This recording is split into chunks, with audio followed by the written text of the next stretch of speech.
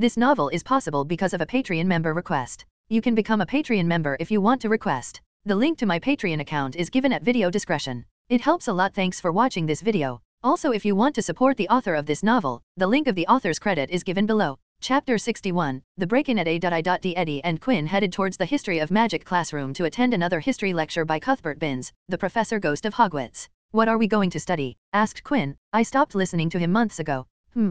Today we are going to learn about one of the goblin leaders, answered Eddie. Trying to remember topics for today's lecture, I can't recall the name. It was something followed by a weapon. That brought a chuckled out Quinn. Isn't that most of them? Why does Hogwarts let Professor Binns teach after his death? Wondered Eddie. He clearly had an obsession with goblins. I mean, look at his classes. He rushes through anything that isn't goblin related and spends most of his time on the goblin rebellions. Quinn thought about the reasoning and could only come up with reasoning. Hogwarts is a school. Professors are its employees, so maybe they keep letting Binns teach because they don't need to pay him. A ghost doesn't have the use of money. Plus, as far as I know, no law states that ghosts need to be paid. Quinn nodded as he looked at Eddie. Yeah, I guess that is it. So, money is the reason, huh? Eddie held his chin with his hand. Never thought about that. Maybe you are right. Quinn bumped Eddie with his shoulder and spoke. Maybe before we graduate from Hogwarts, we would exorcise Professor Binns and save the future generation from boredom incarnate. Eddie wagged his finger in disagreement. And take away the 1 hour of practically free time from them? I don't think so. Maybe you are right, laughed Quinn. After a while, everything Binns speaks turns into white background noise. Exactly. Eddie and Quinn laughed as they entered the History of Magic classroom. Scene break. Ivy Potter and Hermione Granger walked at a fair distance away from Quinn West, following him, tailing their prime suspect. Both girls watched Quinn and his friend laughing and joking around like it was any other day. Ivy grabbed Hermione's arms when they reached the corridor with the History of Magic classroom and hurriedly whispered, "As soon as the class starts, we are going to run to the A.D. classroom." Hermione nodded and hid behind a pillar, waiting for the class to start so that they could sneak into the A.D. classroom turned office. "Do you know what is behind the glass wall in there?" asked Hermione as they waited. Ivy shook her and replied, "I tried to ask around, but nobody knows what is behind the glass. Everybody has only ever seen the office part." Both she and Hermione had only been to the A.D. office once, but they clearly remembered the glass wall. The glass was heavily frosted, so not much visible through the wall panel. "Maybe we would find something in there," said Ivy. "There was a door built into the wall, so we know there is something in there." She was anxious about what they were about to do. The Polyjuice plan didn't cause her this much anxiety because they knew Draco was an idiot. But Quinn West? He was an entirely different ballgame. Quinn West was a smart person. Ivy could still remember the first time he had warned them about the stone's defenses or when he refused to admit that he had been in the chambers, even though he clearly knew what was inside. When he caught her, Quinn West exactly knew what he was doing. His words and demeanor reflected his end goal, and that was to bring her under his debt, which he succeeded in doing without breaking a beat. There always had been a sense of mystery around Quinn West, and today would be the day she would remove the curtain of the mystery away from him. "Ivy, let's go," she heard Hermione speak. "The class has started." Hermione's words snapped Ivy out of her thoughts. She looked at the empty corridor and could hear the faint sound of Bin droning about goblins and one of the early rebellions. "Let's go." Scene break. Eddie and Quinn sat side by side, a deck of mini cards spread on the table in front of them. The cards were regularly sized, but Quinn had shrunk them to fit on the somewhat narrow table. The two boys played the game: concentration, matching pairs, match, match up, memory, Pelmanism, Shinkai Sojaku, Pexaso, or anything you wanted to call the game.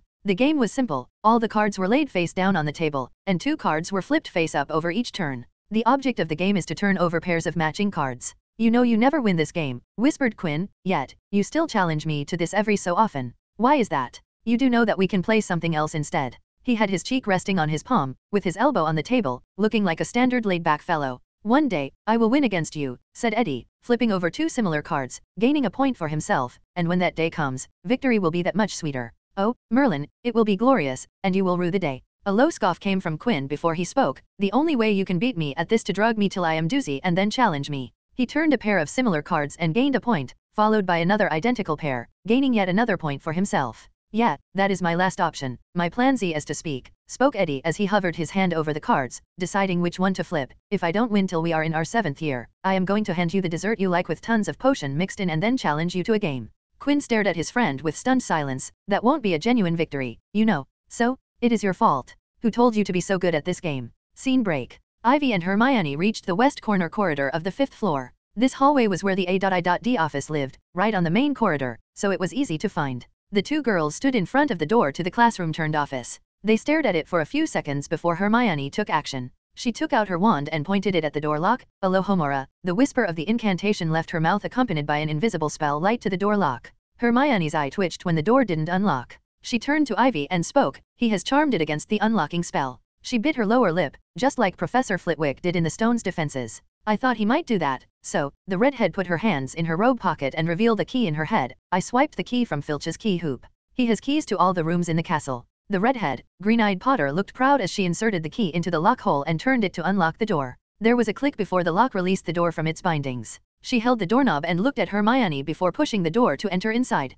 Scene break. Inside the History of Magic classroom, Quinn inhaled a deep breath and sat up straight in his chair, his eye wide open as he stared straight ahead. The ward on the front door of his office triggered itself. Someone had just opened the front door and entered his office. It was a simple sensory ward used on doors and entrances that warned the caster if someone opened the door and entered. The ward was simple to cast and had a simple yet elegant function, plus the ward had an added hidden ability which made it moderately problematic to detect. Of course, it did have its disadvantages. The ward once found was easy to dismantle or bypass without the caster's knowledge. But that didn't matter right now because, with a flash of red on his nape, Quinn felt anger building inside him as someone had just broken into his office. Quinn didn't know who it was, but that didn't matter. He hadn't done anything to warrant a spot check from the professors if the intruder was a faculty member. They had no proper justification for going through his stuff. This was the better scenario because he couldn't do anything drastic against the professors. But, if it was not a faculty member, which meant it was a student, and if the intruder was indeed a student, then they didn't know what was good for them. Cause there was a f-ing storm going to rain down on their bloody heads. The red on Quinn's deepened as he thought about the intruder in his office. "I have to know who it is," fumed Quinn. He needed to get out of here. Neither the office nor the workshop had currently any defenses set up that stopped people from going in if they really tried to break in. He had removed the shock on the doorknob because he was afraid that someone would get shocked while he was not in the office and it might get the professors involved. Even though the A.I.D cards clearly stated if he has in or out of the office, the reality wasn't so ideal and people still showed up when he was not in. And, around a month ago, he was feeling especially sleepy while he working in the workshop, so he just left for the night by locking the door. Ever since then there had been no magical defenses on the workshop door. Plus, this was a first, no one actually tried to break into his workshop since the time he opened shop, so he might have been lax on security. Even though there was nothing in the workshop other than some files, he still wanted to go there right now. He looked to his side at Eddie and whispered, "I am not feeling well. I am going to the hospital wing." "Now?" asked Eddie as they were in the middle of a class. Quinn nodded as he packed his book bag and spoke, "Yeah, I am going right now. See you later." He stood up and directly spoke to Binns. "Professor Binns, I am not feeling well. I am going to the hospital wing." The ghost of a professor looked at Quinn before nodding. No more words were spoken as Quinn briskly walked outside of the classroom. As soon as Quinn was out, he immediately pulled out Recon and activated it while walking. 5th floor, west corner, main corridor. Quinn spoke with raging heat behind his words. Red flashed on his nape. The Hogwarts tracking map immediately obeyed its master's orders, and the ink on the fabric shifted to show the precise location that Quinn had specified. With a look from Quinn, the map zoomed and honed on the A.I.D office, and the second he saw 2 blue dots on the map in his office, his feet stopped, and he came to a halt. Blue dot meant that the person on the map was a student. Quinn stared at the text tags above the 2 blue dots, and his gaze turned into a glare, his face twisting into a fierce expression before every expression drained from his face. It wasn't a clemency that took expressions away from his face, the look on Quinn's face was an expression of ice-cold anger. Recon showed 2 names, Ivy Potter and Hermione Granger. Scene break. Ivy and Hermione looked around the office area of the classroom, and the room was dark with no windows to provide light to the room. Hermione looked up at the ceiling with her wand raised but saw that there were no chandeliers with ever-burning candles on the roof. "There are no chandeliers on the roof," she said as her wand tip lit up. "Use the Lumos charm." Ivy took out her wand, and her wand tip lit up after a murmur of the incantation. In the light from the 2 glowing tips of wands, the room revealed itself in the light. The room had changed from the last time they had been inside. A lot more wall decor on the walls. Odd trinkets that somehow looked right in place in their current arrangements. The door in the glass wall immediately attracted Ivy's attention, as it was the entrance to a place no one had seen. "I will go inside there. You try to find if there is anything in here," Ivy said to Hermione and moved towards the door in the glass wall. She didn't have the key to this door, and the unlocking charm, Alohomora, didn't unlock the door. The only thing that remained was to break the door down. She knelt in front of the door and pointed her wand at the door, and took a deep breath. Diffindo, she spoke the incantation, and the lower half of the wooden door suddenly had a shallow cut on the in it. Ivy frowned at the result of her magic. The severing charm, Diffindo, was a charm used to precisely and accurately cut something. Her mastery over the spell wasn't at the level where she could cut through the wood in one fell swoop. She shook her head and cast multiple severing charm to create cuts in the outline of a rectangle. Ugh, she silently cursed that the door didn't cut all the way through. Ivy made a decision and sat down on the floor. With both of her feet in front of her body, she kicked the carved outline. The next second, a rectangular chunk of wood broke with a woody snap. The sudden noise startled Hermione as she snapped her head towards Ivy and exclaimed, "What are you doing?" Why did you break the door? The door wasn't opening, so I kicked it down. Ivy got on all fours and carefully crawled inside. Are you mad? Screamed Hermione. West would know someone was here. No, he won't, came Ivy's voice from the other side of the door. A simple repairing charm and the door would be back to normal. No one will ever know that the door was broken. Oh, came out of Hermione, not knowing a retort to that. So, she continued to search in the office. Scene break. Quinn was fuming in rage as he watched Recon and saw Ivy Potter enter his workshop. He was so angry that his fists were shaking with anger as he moved towards his office. How dare they break into my office, thought Quinn as he stepped on the 5th floor. Every step of Quinn's feet left a patch of ice on the floor, which instantly evaporated into mist by the next second. The red hue on his nape had become deeper than ever before. And, his magic was now in control of his magic, accidental magic happening with his every step. Ivy Potter. Quinn growled in his mind. I helped her out not too long ago, and this is how she repays me? What gall. Quinn's mind wasn't even considering that he was the one to trap and blackmail her. The help he was talking about was to let her go with her owing a debt to him. The office door finally came into his views, and immediately Recon turned off, folded itself with snappy motions, and flew into Quinn's robes. Quinn cracked his neck for it to create popping noises. And, the second he was in touching distance of the door, the wood on the door parted from the middle, thin slivers of wood continuously moved to the side as the wooden door created a space for Quinn to step inside, showing Quinn's skill in transmutation. All noise disappeared for Quinn as he stepped inside the office through the opening in the door, and the first thing he saw was Hermione looking at the bookshelf behind his desk, reading a book. He saw her ears perk up from the noise of wood moving aside, but the second she saw Quinn step inside and her eyes widen in shock, darkness overtook her. Quinn, in the span of 2 to 3 seconds, had stunned Hermione Granger. He followed by putting her into a full body bind and conjured ropes to bind her body. The conjured ropes felt a tug as they moved with Quinn's wishes, and by using them, Hermione's unconscious body was lifted into the air and carelessly dumped into one of the client chairs. Quinn's expressionless, angry face turned towards the door in the glass wall which led to his workshop, and he clenched his fist tighter. Scene break. Ivy Potter looked at the dark room, illuminated by the light from her wand tip with wonder. There were a lot of fascinating things in here that she wasn't expecting. There were a lot of tables, cabinets, and cupboards along the walls. She could see various potion vials behind the glass of the cupboards, there were many potions, and she could see all the rainbow colors. As she moved around the room, she was tools hung on walls. She could see hammers, picks, measures, grip pliers, blades, tri-squares, gloves, goggles, scissors, snips, handsaws, and clamps. When she opened one of the shallow but wide drawers inside it were large sheets of different fabrics. Another similar drawer had distinct qualities and varieties of papers. She saw tons of different metals and woods in deep drawers. There were in the form of blocks, planks, strips, and even scraps. When she was walking around, she also found what looked like drafts for the notes that Quinn West had made last year, and surprisingly, there was another set for third-year subjects. Ivy decided to hurry and opened what looked like a file cabinet and saw a few manila folders. Each had a title on them. She lifted them each to read the titles.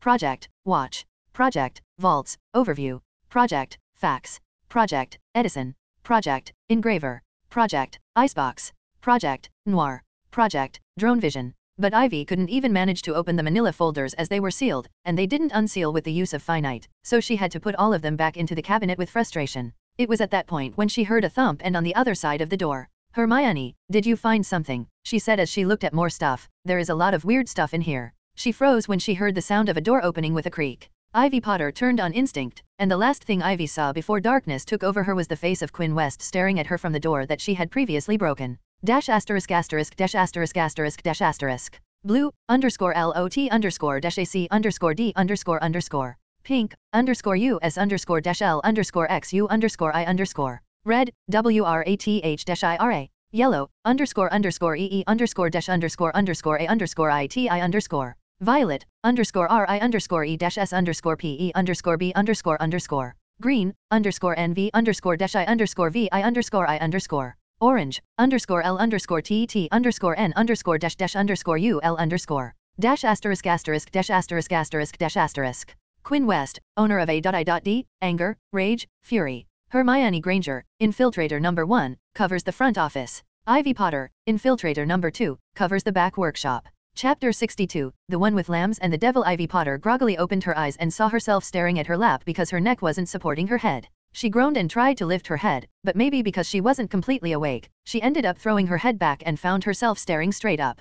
The redhead squinted because of the bright light on the ceiling, and her dilated pupils couldn't let so much light into her eyes, causing her to squint so that her eyes could adjust themselves. Of course, the green-eyed girl wasn't thinking about any of this and just ended up groaning because of the bright light going into her eye. Her head swiveled to the side to remove her line of sight from the direct contact to the bright light, and when her eyes acclimated to the light, she saw her friend Hermione. Ivy's eyes opened wide when she saw Hermione's hands and torso tied to the chair she was sitting in with ropes. Hermione, she called out and tried to leave her chair to free her friend, but when her hands didn't move, she looked at her own body and saw ropes around her torso, forearms, and she could feel ropes binding her legs together. What in the bloody shock could be heard from her voice as she struggled against the ropes while simultaneously tried to wake up her friend. Hermione, wake up, Hermione. Her words seemed to work as the bushy-haired brunette groaned and moved her head, showing signs of regaining consciousness. Hermione went through the same routine as Ivy and panicked a little when she felt her body bound to the chair she was sitting on. She struggled against her bindings until she finally heard Ivy's voice. Hermione. When she looked to her right, she saw Ivy similarly bound her to a chair, just like her. Ivy, exclaimed Hermione, immediately feeling a little better to see her friend with her. What happened? How did this happen? I don't know, Ivy replied. She tried to think back to what happened before she was knocked out, and her eyes widened as she remembered. It was West. You two seem lively. That sentence cut Ivy off, and both girls stilled when they heard the words spoke in a grave tone. The girls finally looked to the front and saw the grand table in front of them. On the table, they saw two hands resting on it. When their eyes looked up, they saw that the rest of the person was hidden in the dark, and they could only make out the person's silhouette. You two are either really brave or extremely stupid to break into my office, said the person. The two girls immediately knew who the person was, and a moment later, it was confirmed as a light shone from the ceiling, illuminating the person sitting behind the table. Quinn West was staring at them with an apathetic look. If Ivy and Hermione weren't panicking, they would have noticed that the light in the room wasn't yellow but white, and it wasn't coming from a type of everlasting candles like it usually did in magical places. A light bulb in Hogwarts? That question would have been their first thought. But right now, all their attention was on Quinn West staring at them. It has been maybe 5 minutes since I stunned and bound both of you, started Quinn, placing a pocket watch on the table. It was a silver timepiece with Roman numerals written on black with blue for indicating time. The mechanism was exposed in the center. The hour, minute, and second hand were a similar blue, with the clock mechanism made of a golden material.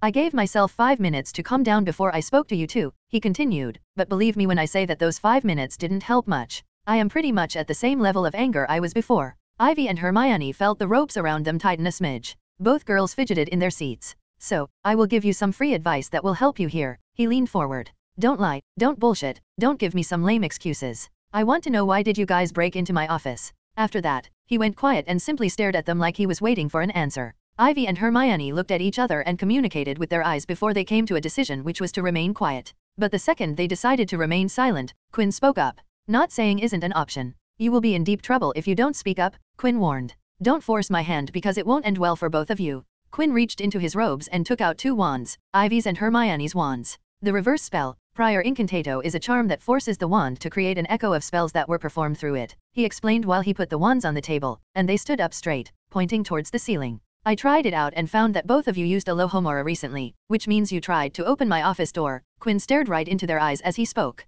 I have charmed my door against the unlocking charm, which means you most probably have the key, and only Filch has duplicate keys to all rooms. So I am confident to deduce that you girls stole the key from the caretaker. That is 1 strike against you guys. Stealing from the staff, he looked at them and scoffed. And, I thought you would learn your lesson. What would McGonagall think when I reveal these adventures to them? Ivy felt heat rush to her face because of the humiliation she was experiencing. Let's talk about Ms. Potter, Quinn continued. You used Diffindo, the cutting spell, for damaging my other door and then forced your way through. Quinn looked at the broken door to his left and spoke, by kicking the weakened wood. That, my pitiful intruders, is what you call the destruction of personal property. I crafted that door by myself, it is not the school's property, Quinn spoke with a leveled voice. The second strike. For the last strike, I am going to use the polyjuice incident. Ivy's and Hermione's eyes widened with those words. Ms. Granger was stuck in the hospital wing for weeks before the mishap passed, so we clearly established that she brewed the polyjuice potion. Madame Pomfrey would attest to that. The ingredients stolen from Professor Snape's storage were for multiple doses of the potion.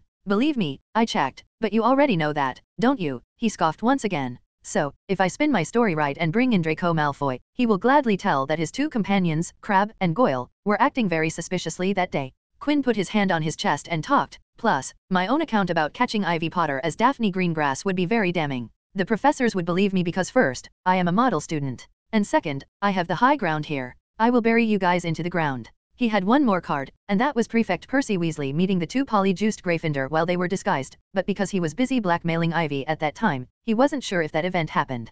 Quinn tapped his table with his right-hand index finger and asked, now tell me why you are here, or else I would have you guys in deep trouble. Ivy gritted her teeth in humiliation, frustration, panic, and slight fear. She didn't want to say anything, but when she thought that Ron, Harry, and Hermione would get in trouble because of her, she spat out. I thought you opened the Chamber of Secrets. She sounded defeated. I thought you were the heir of Slytherin. The answer brought the anger in Quinn to a still. He, for a moment, didn't know what to think.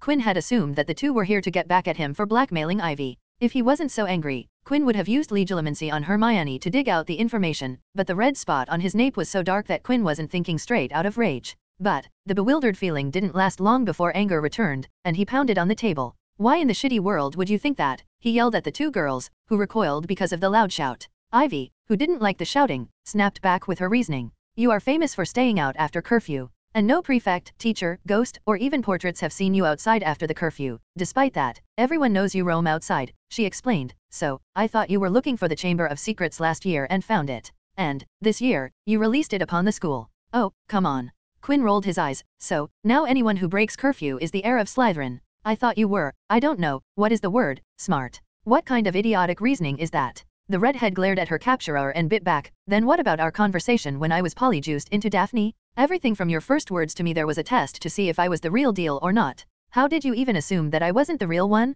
I thought that heir of Slytherin could recognize Slytherin students. Quinn made a face that could only be described as I am looking at stupid. I taught Daphne and Tracy for a week, plus I have known them since last year and as I told you, my memory is excellent. I knew you weren't Daphne because even though you looked like her, spoke like her, and even your expression was on point, you didn't walk like Daphne. You didn't have the feel of Daphne Greengrass. She has a really refined way of holding herself, and the moment I saw you, I was sure that you weren't the real deal. Even though Quinn was angry, it was righteous anger, so he was able to lie right through his teeth and speak the bullshit about posture and gait, which, even though true, Quinn didn't notice at first glance. Ivy, on the other hand, was feeling angry at being captured. Plus, she just heard Quinn imply she wasn't as refined as Daphne Greengrass. Then what about your expression during the time when Mrs. Norris got petrified? You looked relieved, and I saw it clearly, so don't deny it. Quinn was taken aback at that. He didn't think that someone was paying attention to him when there were more shocking things to see like, words written in blood on the wall and a possibly dead cat. I thought the bloody cat was dead and was relieved that it wasn't a student.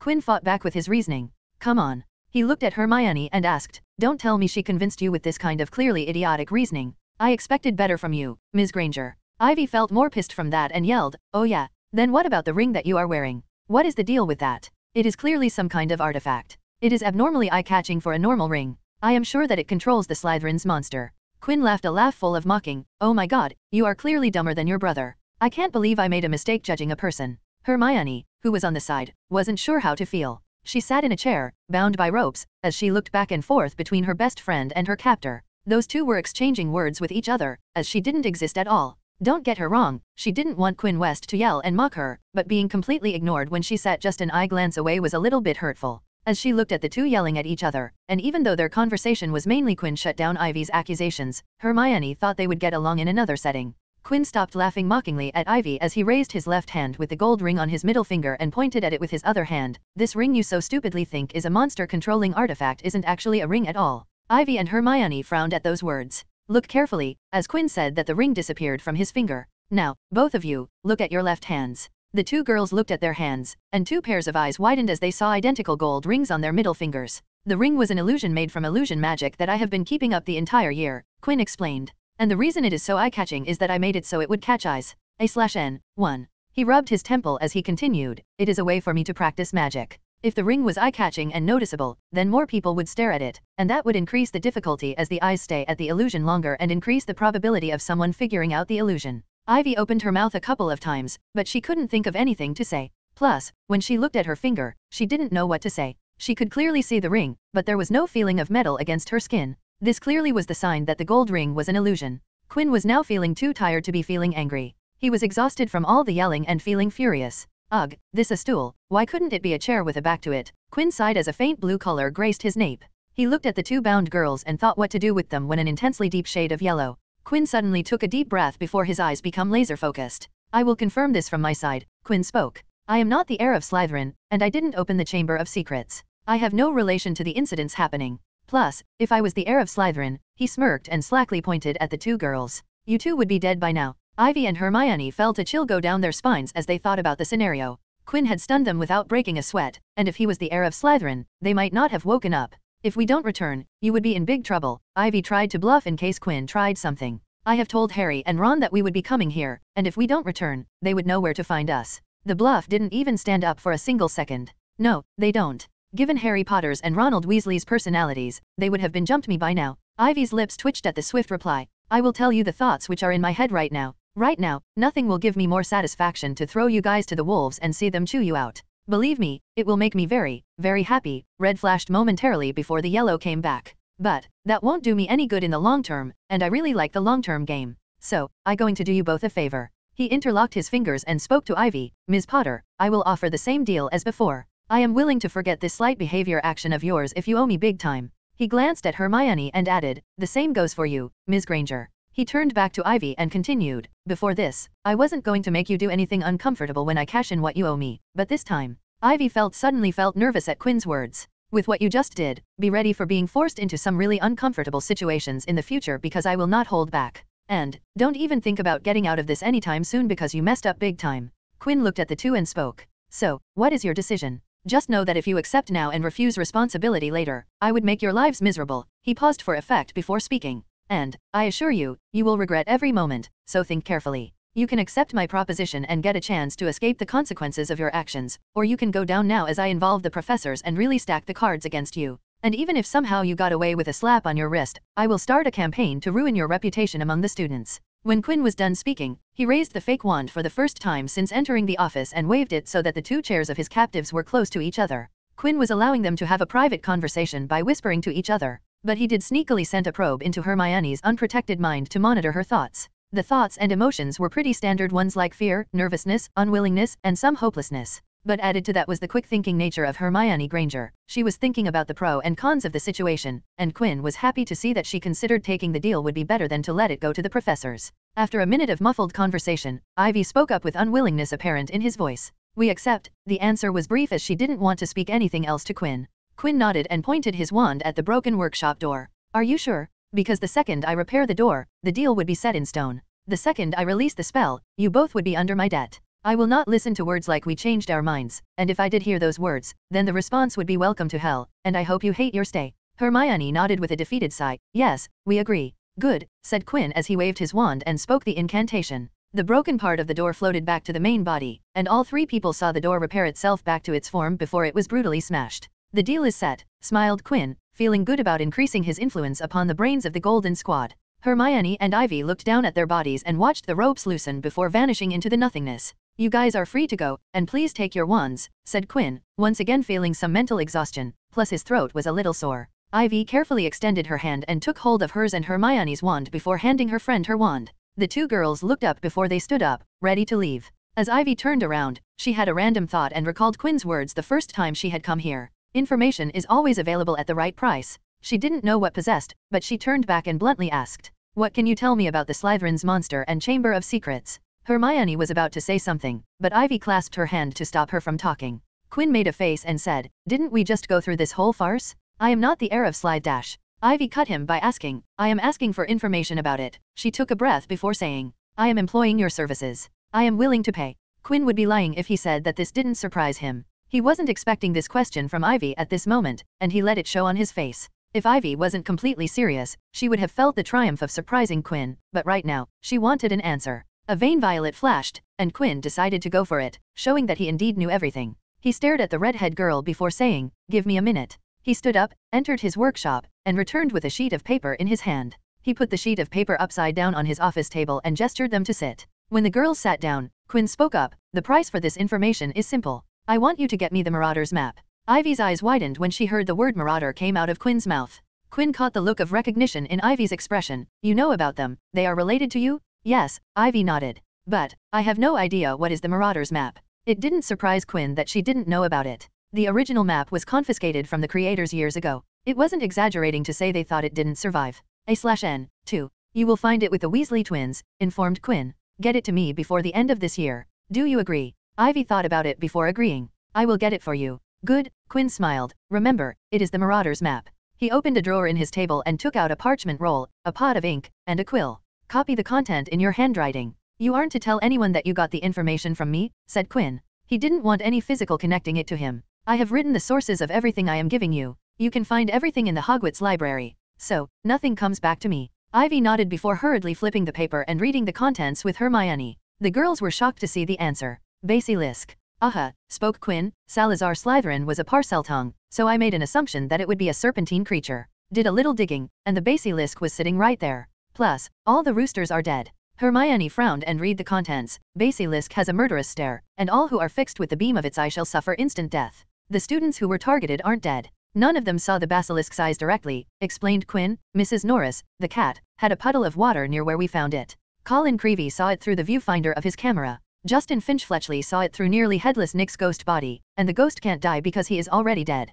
And, finally, Susanna Hess-Ledden, the latest victim, saw it in the bathroom mirror. So, even though they didn't die, everyone still got petrified. Quinn ominously smiled. So, when you go out, remember to look around the bends through mirrors because petrification is much better than death. Ivy and Hermione felt cold go down their bodies at the words and that scary smile. As Ivy started to write everything down, Hermione asked, "What about the Chamber of Secrets?" Quinn glanced at her and said, "You would have to ask Moaning Myrtle about it. Just ask how she died and lead from there." Quinn had actually talked to the dead girl, so the information really came from her, and it covered him from all bases. After the girls were done with copying the contents, they stood up and proceeding to leave. No goodbyes or even looks were exchanged. The two parties weren't on friendly terms after what happened in the room. When the two girls walked to the door, Quinn waved his finger and made some slight changes. The Gryffindor girls closed the door behind them, and when Ivy looked back at the door, she saw a plaque with the 773H written on it. Ivy frowned as the plaque wasn't there when they entered. Hermione, was this here before? Hermione turned her attention from the paper, thinking that she needed to conjure some mirrors to look around the corners. She looked at the plaque, and it immediately understood the wording. "Read it backward and upside down," said Hermione. Ivy tilted her head and thought about the wording backward and upside down. Hell, she spoke. It was just like their experience just now. It was hell for them, and they only escaped from it by making a deal with the devil. Inside the office, Quinn smiled as if he could see through the door and stare at the two lambs, who just lost their souls to the devil. Dash asterisk asterisk dash asterisk asterisk dash asterisk. Blue, SLOTH-ACEDIA. Pink, underscore US underscore dash L underscore XU underscore I underscore. Red, WRATH dash IRA. Yellow, underscore underscore EE underscore dash underscore underscore A underscore ITI underscore. Violet, PRIDE dash SUPERBIA. Green, underscore NV underscore dash I underscore VI underscore I underscore. Orange, underscore L underscore TT underscore N underscore dash dash underscore UL underscore. Dash asterisk asterisk dash asterisk asterisk dash asterisk. Quinn West, MC, Devil in the Office. Ivy Potter, Lamb number 1, has guts to do business after all that. Hermione Granger, Lamb number 2, sidelined during the whole ordeal. Dash asterisk asterisk dash asterisk asterisk dash asterisk. A/N1, it goes two ways. It attracted the attention of many people, and then it attracted the reader's attention, if you get what I mean. Asterisk. A/N2. So my reasoning behind downplaying Marauders is because first, it was something they called themselves in school. I mean, who carries their school group name to their adulthood? Second, one Marauder betrayed them by defecting to the other side, and led to the death of one member's, James, parents to die protecting the Potter twins. Plus, it is said that Sirius was always welcome to the Potter house, which meant he was also close to the Potter parents. That is the parental figure of at least two members, dead. So, I don't think they would like to call themselves Marauders in their adulthood because it would bring bad memories. At least, that is my reasoning. Tell me, what do you guys think? Chapter 63, Into the Chamber of Secrets. Quinn stayed in his office for a while after Hermione and Ivy left his office, thinking about what had happened in the last few minutes. At first, Quinn was dead set on getting them into trouble. The only motive in his mind was to catch them, force them to reveal what they were doing, and then throw them to the professors. He was ready to throw his family's weight around if Dumbledore tried to pull some favoritism bullshit. But, as he talked to them and Ivy Potter told him she suspected him of being the heir of Slytherin, it stunned Quinn, shocked at the idiocy, and while it didn't extinguish his anger, it did lower it to a level where he didn't want them to get into trouble. So, he decided to suck Ivy Potter and Hermione Granger into the quagmire of debt. He gave them an option, to do whatever the hell he wanted from them, with no questions asked. It was always good to have favors saved in the bank for later use. But, the thing that happened next was the most surprising. Ivy Potter asked him for information. It dazed him for a moment. Typically, he wouldn't have given that type of information, but something in him wanted to impress, so he dished out the information. Now that he sat, Ivy Potter's actions impressed. She was resourceful and quick to act, and if forced to admit, quite daring. The last thing at the door was just theatrics to solidify an impression, and a way of warning them not to try something that they would regret. His payment for the information was to get the Marauders map. He could have gotten the map by himself, but he felt it would be less work for him if he outsourced the acquisition of the map to someone familiar with the current owners. As for what he wanted from the map, he just wanted to check something out, and then the map would be returned back. His recon was better than the Marauders map. He had no desire to possess the Marauders map. "All right, let's leave," muttered Quinn, stood up, and after giving the office one last look, Quinn exited the office, looking in behind him, resetting the sensory ward on the door. Quinn had a free hour, so he decided to walk to the kitchen and grab something to eat. He was hungry after all the shouting he did. Quinn walked down the grand staircase and was on a moving staircase climbing down. As he was halfway through the staircase, he saw a fifth-year Slytherin student also coming up the stairs from the ground floor. Terrence Higgins identified Quinn as he looked at the older student. It made him wonder what Terrence Higgins was doing here, but he had just crossed the entrance to the grand staircase, so Quinn assumed the Slytherin was going there. Ravenclaw and Slytherin met eyes while they were on their respective staircase. Quinn saw an apathetic look from the Slytherin, and Terrence saw the same expression from the Ravenclaw. The two climbed up/down their sets of stairs without a single word to each other. The two did glance at each other from the corner of their eyes. Quinn paused his steps, and he didn't know why, but Terrence Higgins attracted his attention. He turned back to look at the Slytherin student and saw that Terrence was also staring back at him. The two stared at each other, none of the two blinked or removing their eyes from each other, and maintained firm eye contact. Terrence Higgins seemed satisfied with the stare down, turned back, and walked away from Quinn.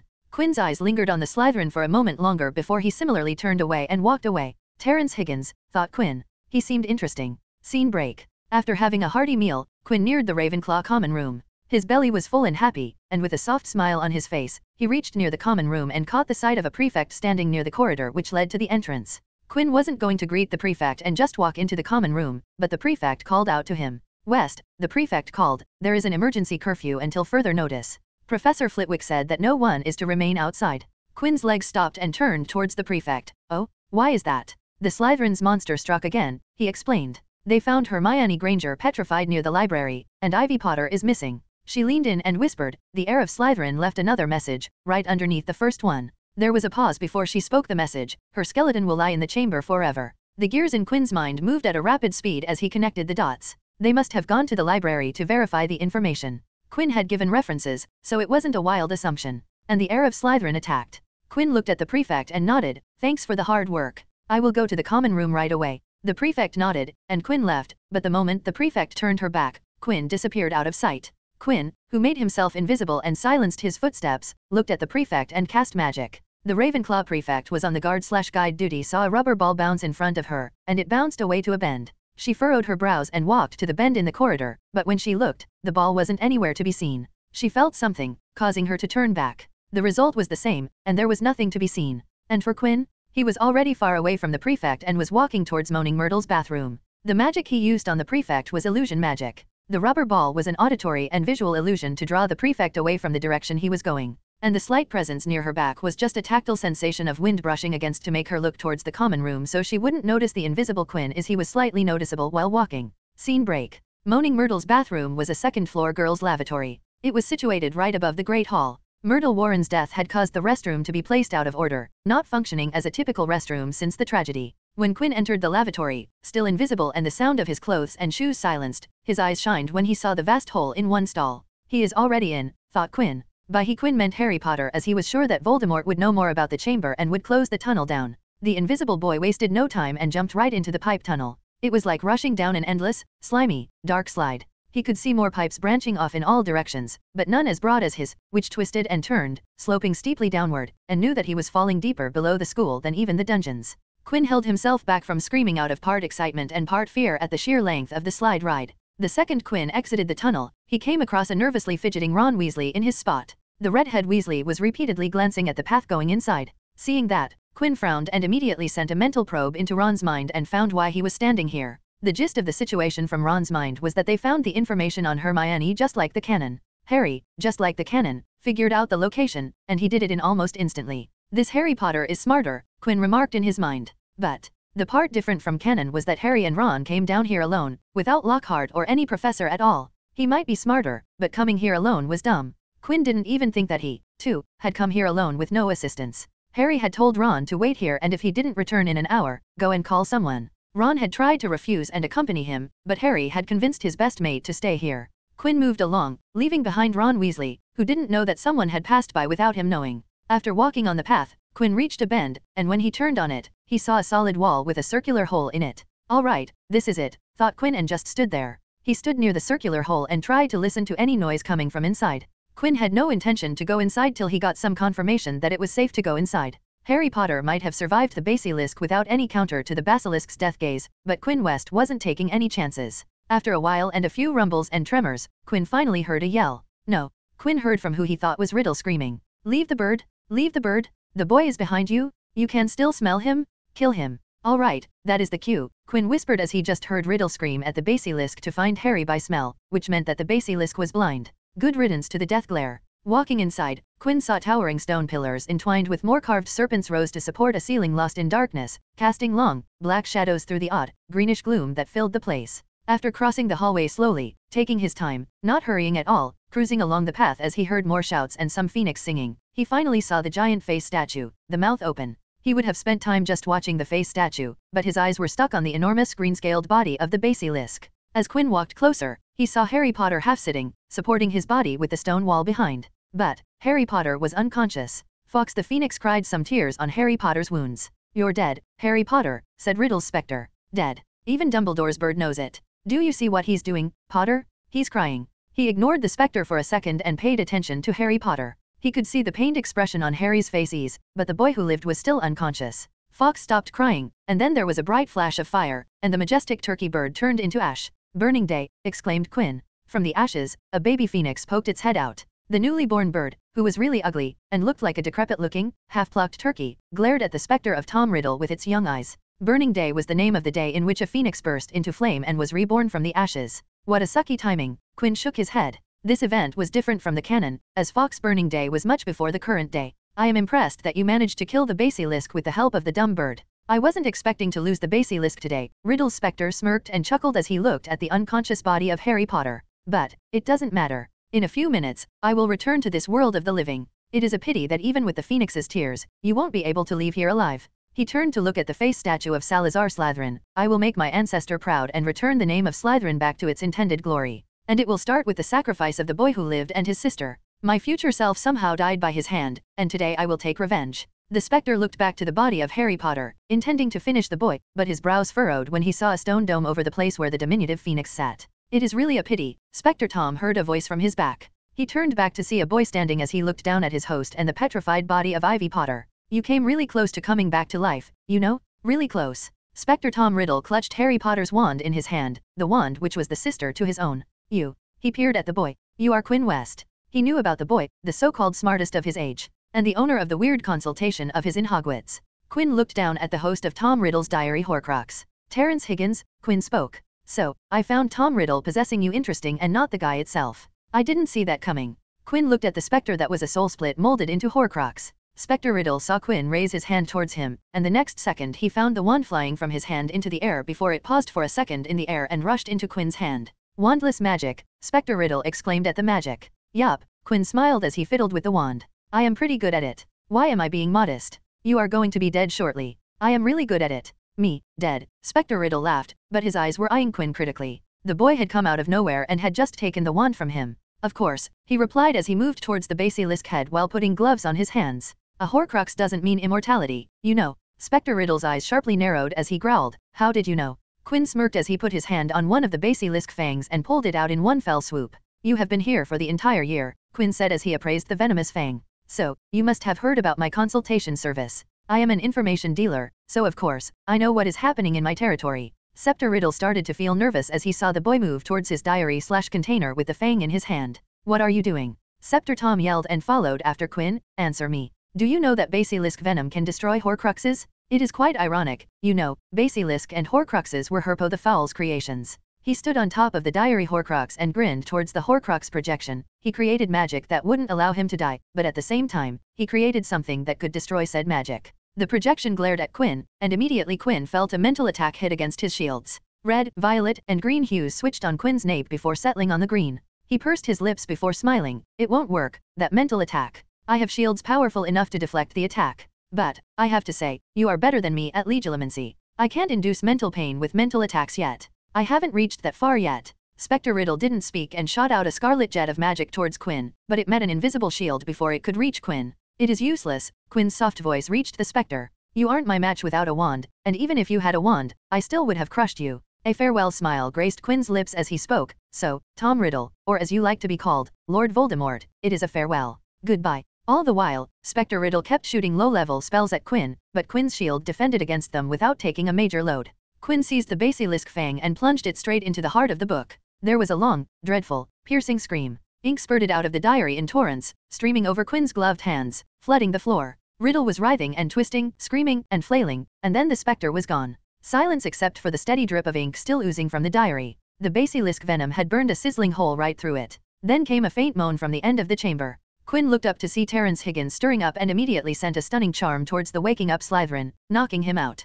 Quinn didn't want anyone else to see him here. I have to move quickly, murmured Quinn and hurried towards the basilisk and took out 6 vials from his robes, and with a twitch of magic, the vials expanded into their original size. The original vials had quite a large volume. One by one, the beaker vials were placed below the fangs. Quinn focused his magic on the muscle that released the venom from the secondary venom ducts in the fangs and exerted a lot of magic to milk out the basilisk venom. He completely filled the 6 big beaker vials with venom, and Quinn was sure that there still was a lot of basilisk venom in the venom sac. Hot damn, Quinn expressed his admiration. Basilisk body sure is magic resistance. Even the inside is quite tough. He had forced a lot of magic on the muscles that pushed the venom out of the fangs. After retrieving the lids for the special beakers, Quinn transmuted the caps on the beaker vials to create 6 closed cylinders. His eyes flashed with delight as he saw the 6 full vials, yellow briefly flashing on his nape. This is more than enough, nodded Quinn. He currently had no plans for the venom other than to use it to destroy the Horcruxes. Even one of these vials was way too much for destroying all the remaining Horcruxes. Quinn stared at the basilisk's smelly mouth. A yellow flashed on his nape, and he broke a dozen fangs from the basilisk, eyeing the fangs with a captivated look. The fangs were wrapped into thick bundles of cloth and then pocketed into Quinn's robes. Looking around, Quinn took in the scene and smiled. Not bad for a day's work. Not bad at all. His eyes saw the petrified Ivy Potter and muttered, "You better come back to normal.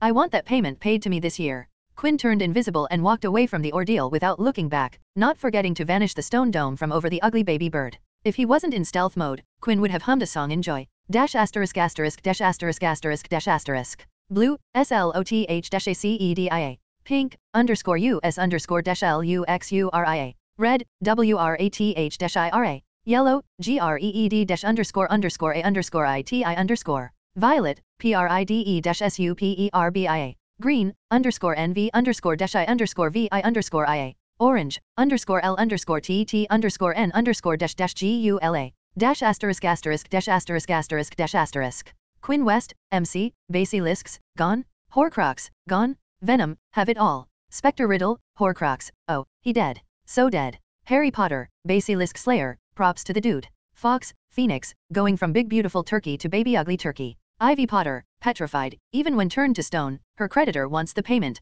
pitiful. Terence Higgins, Slytherin, random dude victim to Lucius Malfoy's decision. Chapter 64, Descent into Madness. The day after Quinn went into the Chamber of Secret and killed the first Tom Riddle/Voldemort's Horcrux, Quinn was sitting in his office, cleaning his tools and other things in his office. Diary Horcrux of the 16-year-old Tom Riddle was destroyed when Quinn stabbed it with basilisk venom while making small talk with the soul split tied into the Horcrux. From that entire ordeal, Quinn took his payment for doing the job. The fee was in the form of liters of basilisk venom and a dozen fangs from the basilisk. Last night, he also made sure that the 4 students got out of the Chamber of Secrets by checking their location status on recon. And as he expected, 3 out of the 4 people were in the hospital wing. The 3 being petrified Ivy Potter, basilisk bit Harry Potter, and Horcrux possessed Terence Higgs. Ronald Weasley, who was untouched from the Chamber of Secrets, was back in the Gryffindor dorm, sleeping at night in his own dorm bed. Quinn, who was the invisible participant, was able to enter and exit the Chamber of Secrets without being detected, reaped some benefits and slew a part of the Dark Lord Voldemort. There was nothing in the entire ordeal that was detrimental to Quinn.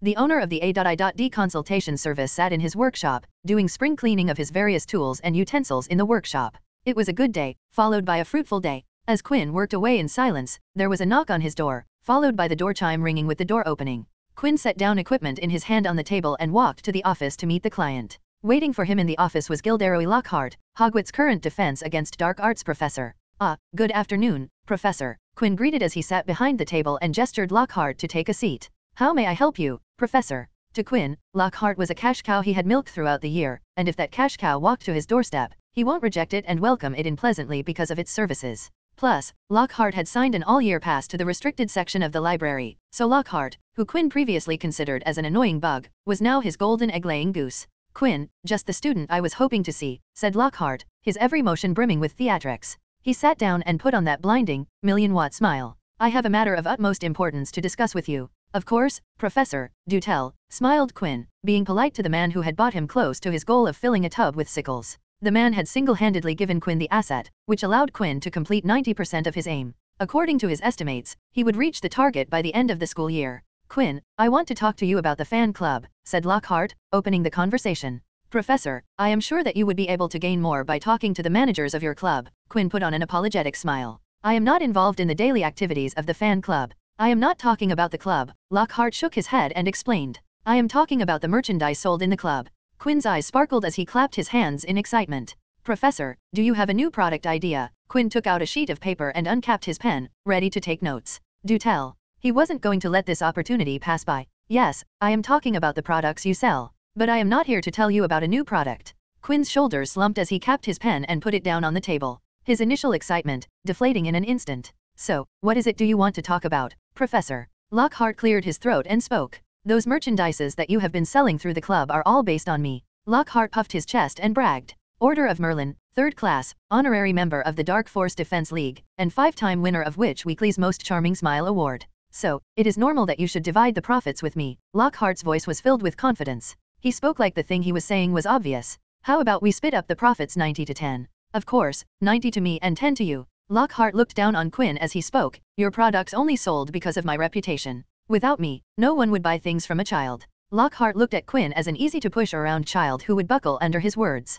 Quinn tilted his head in confusion, putting on an expression of confusion. All the previous politeness from him draining from his face and eyes. What are you talking about, Professor? Quinn opened a drawer on his table and took out a sheet of parchment. This is not what we discussed.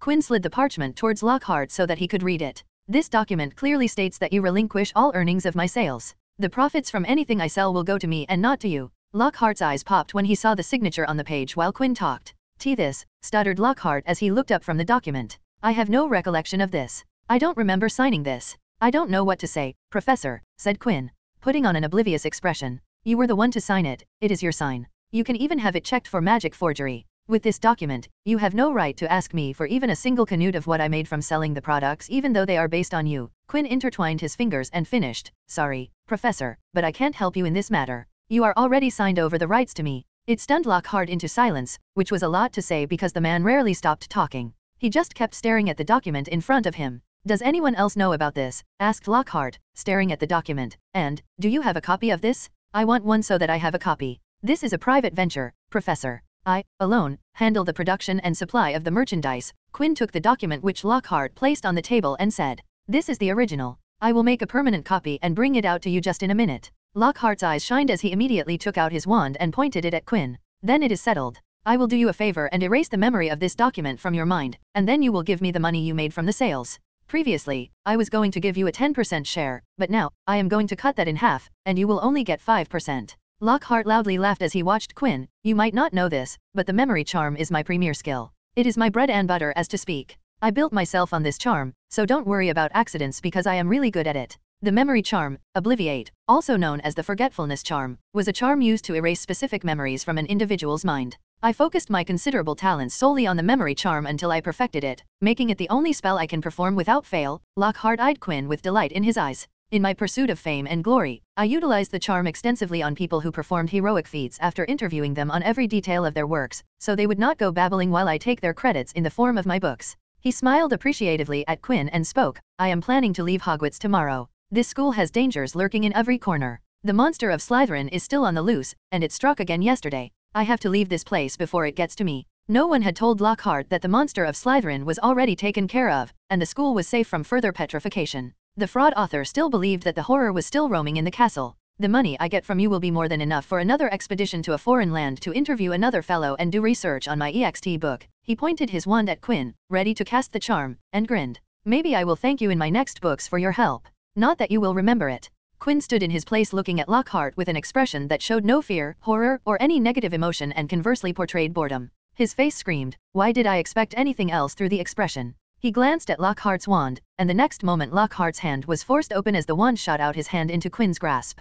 And here I thought you escaped your original fate yesterday. A sigh escaped Quinn. He looked up at the shocked fraud in front of him and spoke. That is the problems with villains. They spend too much time explaining their plans. You should have straight out erased my memories without the monologue. Not that it would have worked. An alternating yellow and red flashed on Quinn's nape as he used magic, and Lockhart's knees buckled. The blonde pompous fraud fell onto the chair that Quinn expertly positioned just underneath him. Lockhart looked down at his hands and watched as ropes slithered around his hands, legs, and torso. I accept I didn't use honorable means to get you to sign the document, said Quinn as he walked towards Lockhart. But neither did you. All your works are based on lies and deceit.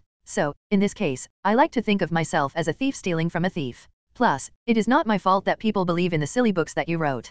Putting his hands on Lockhart's shoulder, Quinn leaned in and whispered, "The attempt to erase my memories was a mistake because it got me furious. But the bigger mistake was to try and take my money from me. My family is exceedingly rich, richest in magical Britain. I don't need to care about money as I can use all I want, and I would have more if I ask for it. I don't need to work a single day in my life, and I won't ever run out of riches." He chuckled before continuing. "But, there is something special about the money I earned myself. This money results from my hard work and cunning to hoodwink you and then draft interesting things products that the students would buy." Lockhart winced when he felt Quinn's grip tighten on his shoulders. "You, trying to get your hands on that money, is unacceptable to me. It isn't something I can forgive even though you were a sizable reason that I was able to earn a lot of it." Lockhart heard a throaty chuckle in his ear as Quinn spoke. "So, a punishment is in order." Quinn removed his hand from Lockhart's shoulder and stood up straight as he placed his hand on Lockhart's head and swirled it around. "You said memory charm is your best charm, correct? So I think it will be fitting that I perform my first memory charm on you. And no, please forgive me," Lockhart stuttered as he begged Quinn to let him go. "You can keep the money. I promise I won't come here ever again. Please, let me go." "Tut, tut, tut," said Quinn as he shook Lockhart's head from side to side. "Too late, I can't let you go anymore." Quinn grinned, and signs of mania were evident in his expression. "And no, please let me go." Magic stimulated in Quinn's magical core as the memory charm got activated. "I will erase everything about your job from your memory. Your only accomplishment in your life will be gone," smirked Quinn. He was going to erase knowledge about Lockhart's travel, the people he interviewed, how Lockhart's obliviated them to steal the credit, or that he was an author from Lockhart's memory. But then something happened. A curse triggered inside Hogwarts. An esoteric and abstruse curse placed on Defense Against Dark Arts teaching position activated. On the day Tom Marvolo Riddle/Voldemort got turned down the Defense Against Dark Arts teaching position by Dumbledore a few years later, he placed a curse on the Defense Against Dark Arts position. The curse ensures that no Defense Against Dark Arts professor would stay for longer than a year. The curse slightly gave a nudge to Quinn's mind, which was already under the influence of another magic. A smirk so broad that it split Quinn's face appeared as he laughed. "Screw it, let's go the canon way, which we know is all the way." Quinn's magic entered Lockhart's mind, rampaging inside it and erasing everything that made Gilderoy Lockhart, well, Gilderoy Lockhart. In a few seconds, the magic settled, and Quinn removed his hand, and Lockhart's head slumped forward. Quinn frowned and walked to Lockhart's front and lifted the newly obliviated man's head with his chin. "Lockhart," Quinn called out. Quinn slapped the man on his cheeks, trying to wake him up, but the only response was some groaning. "All right, everything is fine," Quinn beamed, and ropes over ropes covered Lockhart and propped him straight up on his feet. "Let's go, Mr. Lockhart," Quinn smiled. "Let's get you to your office. I know you will be more comfortable there." Lockhart's body floated up and turned, so it was horizontal to the ground. Another look from Quinn and Lockhart with ropes turned invisible. The boy hummed a happy tune as he skipped his way to Lockhart's office. On his nape, 7 colors oscillated, shining with deep shades, giving the impression of deep entrenchment. Dash asterisk asterisk dash asterisk asterisk dash asterisk. Blue, SLOTH-ACEDIA. Pink, LUST-LUXURIA. Red, WRATH-IRA. Yellow, GREED-AVARITIA. Violet, PRIDE-SUPERBIA. Green, ENVY-INVIDIA. Orange, GLUTTONY-GULA. Dash asterisk asterisk dash asterisk asterisk dash asterisk. Quinn West, MC, colors, what are you? Gilderoy Lockhart? Gilderoy Lockhart no more. Chapter 65, Madness, Chaos, and Silence. Nights at Hogwarts were quiet with comfortable yet eerie silence. Students comfortably slept in their dorms, teachers who were off duty either went out to Hogsmeade to enjoy some nightlife or stayed in for a quiet day. House elves performed tasks in the cover of the night. Portraits also went to sleep in their frames, emulating human behavior. Ghosts who were awake and couldn't sleep were few in numbers to bring life to the castle. In that quiet castle, a boy could be seen dancing in the Hogwarts castle as he moved in the corridors. He was doing nothing but taking a walk in the silent castle, feeling the cool breeze caress his skin. Today had been another good day in series of good days for him. Gilderoy Lockhart, the fraud, the person who had tried to wrong him by trying to erase his memories and take his memory, was stripped of his position as the Professor of Defense Against Dark Arts. The official reason was that Gilderoy Lockhart had become sick and was quitting his job because of health reasons. But he knew better. Anyway, Gilderoy Lockhart had quit his job, and to soften the blow for his numerous fans, he had announced a sale for the next week, dubbing it the Get Well Soon Sale Week. The Lockhart goods were being sold at never-before-seen prices just so that his fans could show their support in the time of need. Even in his absence, Gilderoy Lockhart was giving him profits. A pity that he had to go. While he was dancing in the corridors, Recon, his trusty map, was floating in front of him, diligently doing its job to show who was present around him. His walks in the night were a private affair, and he preferred them to remain that way. With no people, elves, ghosts in his sight, He would occasionally look at the map, changing his direction if he was moving towards someone or they were moving towards him. It was polite to give people their space. And while they didn't know that he was here, he did know that others were around, so it was only normal to get out of their way so that both he and the other party could enjoy their peaceful night. When he looked at the map, he found someone ahead in his path. It was a blue dot, meaning that the other party was a student. A rare sight this late in the night. He was about to follow the usual protocol and avoid them, but the name tag with the blue dot caused him to still in his path. The map showed that Luna Lovegood was around the corner from him. This puzzled him greatly. Why was Luna here? She didn't stay up this late. It was past her bedtime, she had told him so. Worried about his friend, he moved towards the girl, softly taking steps as he turned around the corner bend and saw her. She was standing there, at the side of the corner, looking outside at the bright moon that was illuminating the velvety night sky. She looked like a fairy, admiring natural beauty in a way humans couldn't. But her appearance caused him to frown. She was wearing her Hogwarts robe, but there was nothing on her feet, barefoot were her solace. She looked fine, but that didn't say anything about why she was here so late in the night. So, after some contemplation, he called out, "Luna." The younger girl had badgered him to call her by her first name, going as far as not responding to her family name. According to her, it was nice to hear Luna instead of Looney, like everybody had started to call her. The silvery blonde swirled her head towards the voice. There she saw him standing there, looking at her with a worried look on his face. "Quinn," she said. Her feet moved, moving her body towards him. "What are you doing here, Luna?" Quinn, who saw Luna moving towards him, asked. "It is past your bedtime." The blonde stopped in front of him and replied with questions of her own. "What are you doing here? Why aren't you sleeping?" Quinn's reply was a simple one. "It is not my bedtime, so I am taking a walk." To Luna Lovegood, the answer was a fitting one. She got answers to both of her questions. "So, tell me, young lady, why are you here and not in your bed, sleeping?" asked Quinn. "And, why aren't you wearing anything on your feet?" Luna looked down at her feet, her toes moved in nervousness. She spoke softly. "I was kicked out of the common room, and now I can't enter the common room."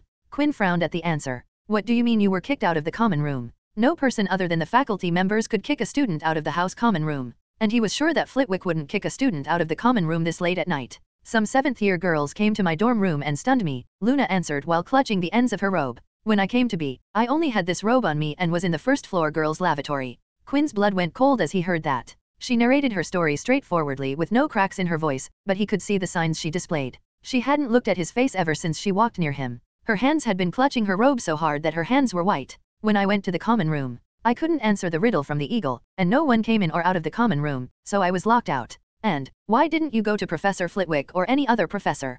Quinn asked. He successfully hid the anger he was feeling. "I don't know Professor Flitwick's bedtime," she answered, her face still facing downwards. "What if I woke him up from sleep?"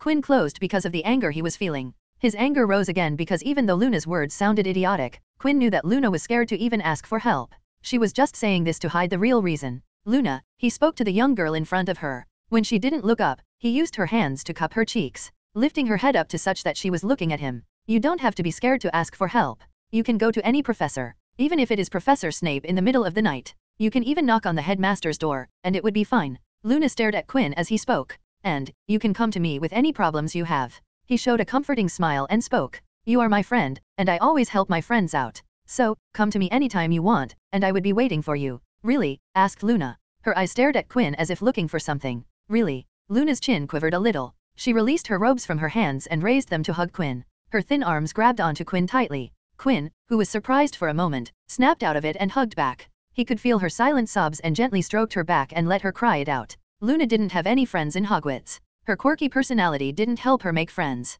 She was friends with Ginny Weasley, but the Gryffindor girl was in another house and busy with her new friends. The two couldn't meet as frequently as they did before Hogwarts, leaving Luna alone. Quinn was Luna's friend, but he had been too busy himself, spending his time in the restricted section of library, room of requirements, or the A.I.D. office. He was rarely seen in the Ravenclaw common room. Luna would usually spend her time in the gardens exploring the greens by her lonesome, but she could only do it so much, and after that, any child would want someone to play with them. So, when Quinn heard that Luna could come to him anytime and that he was her friend, she broke down. When she woke up in the bathroom, she was scared and alone. It frightened her when she couldn't figure out the puzzle to go inside her common room. She was sure that she would have to spend the night out alone. Quinn waited for Luna to calm down before he spoke. "Are you feeling fine?" The girls in his arms nodded but didn't separate from him. "Good, now let's get you home," said Quinn. It was too late in the night, and it was time to sleep. Even Quinn was feeling sleepy. "It is late, and we should go sleep." Luna finally released him from her hug but grabbed the edge of his sleeve as if scared that Quinn would disappear if she let him go.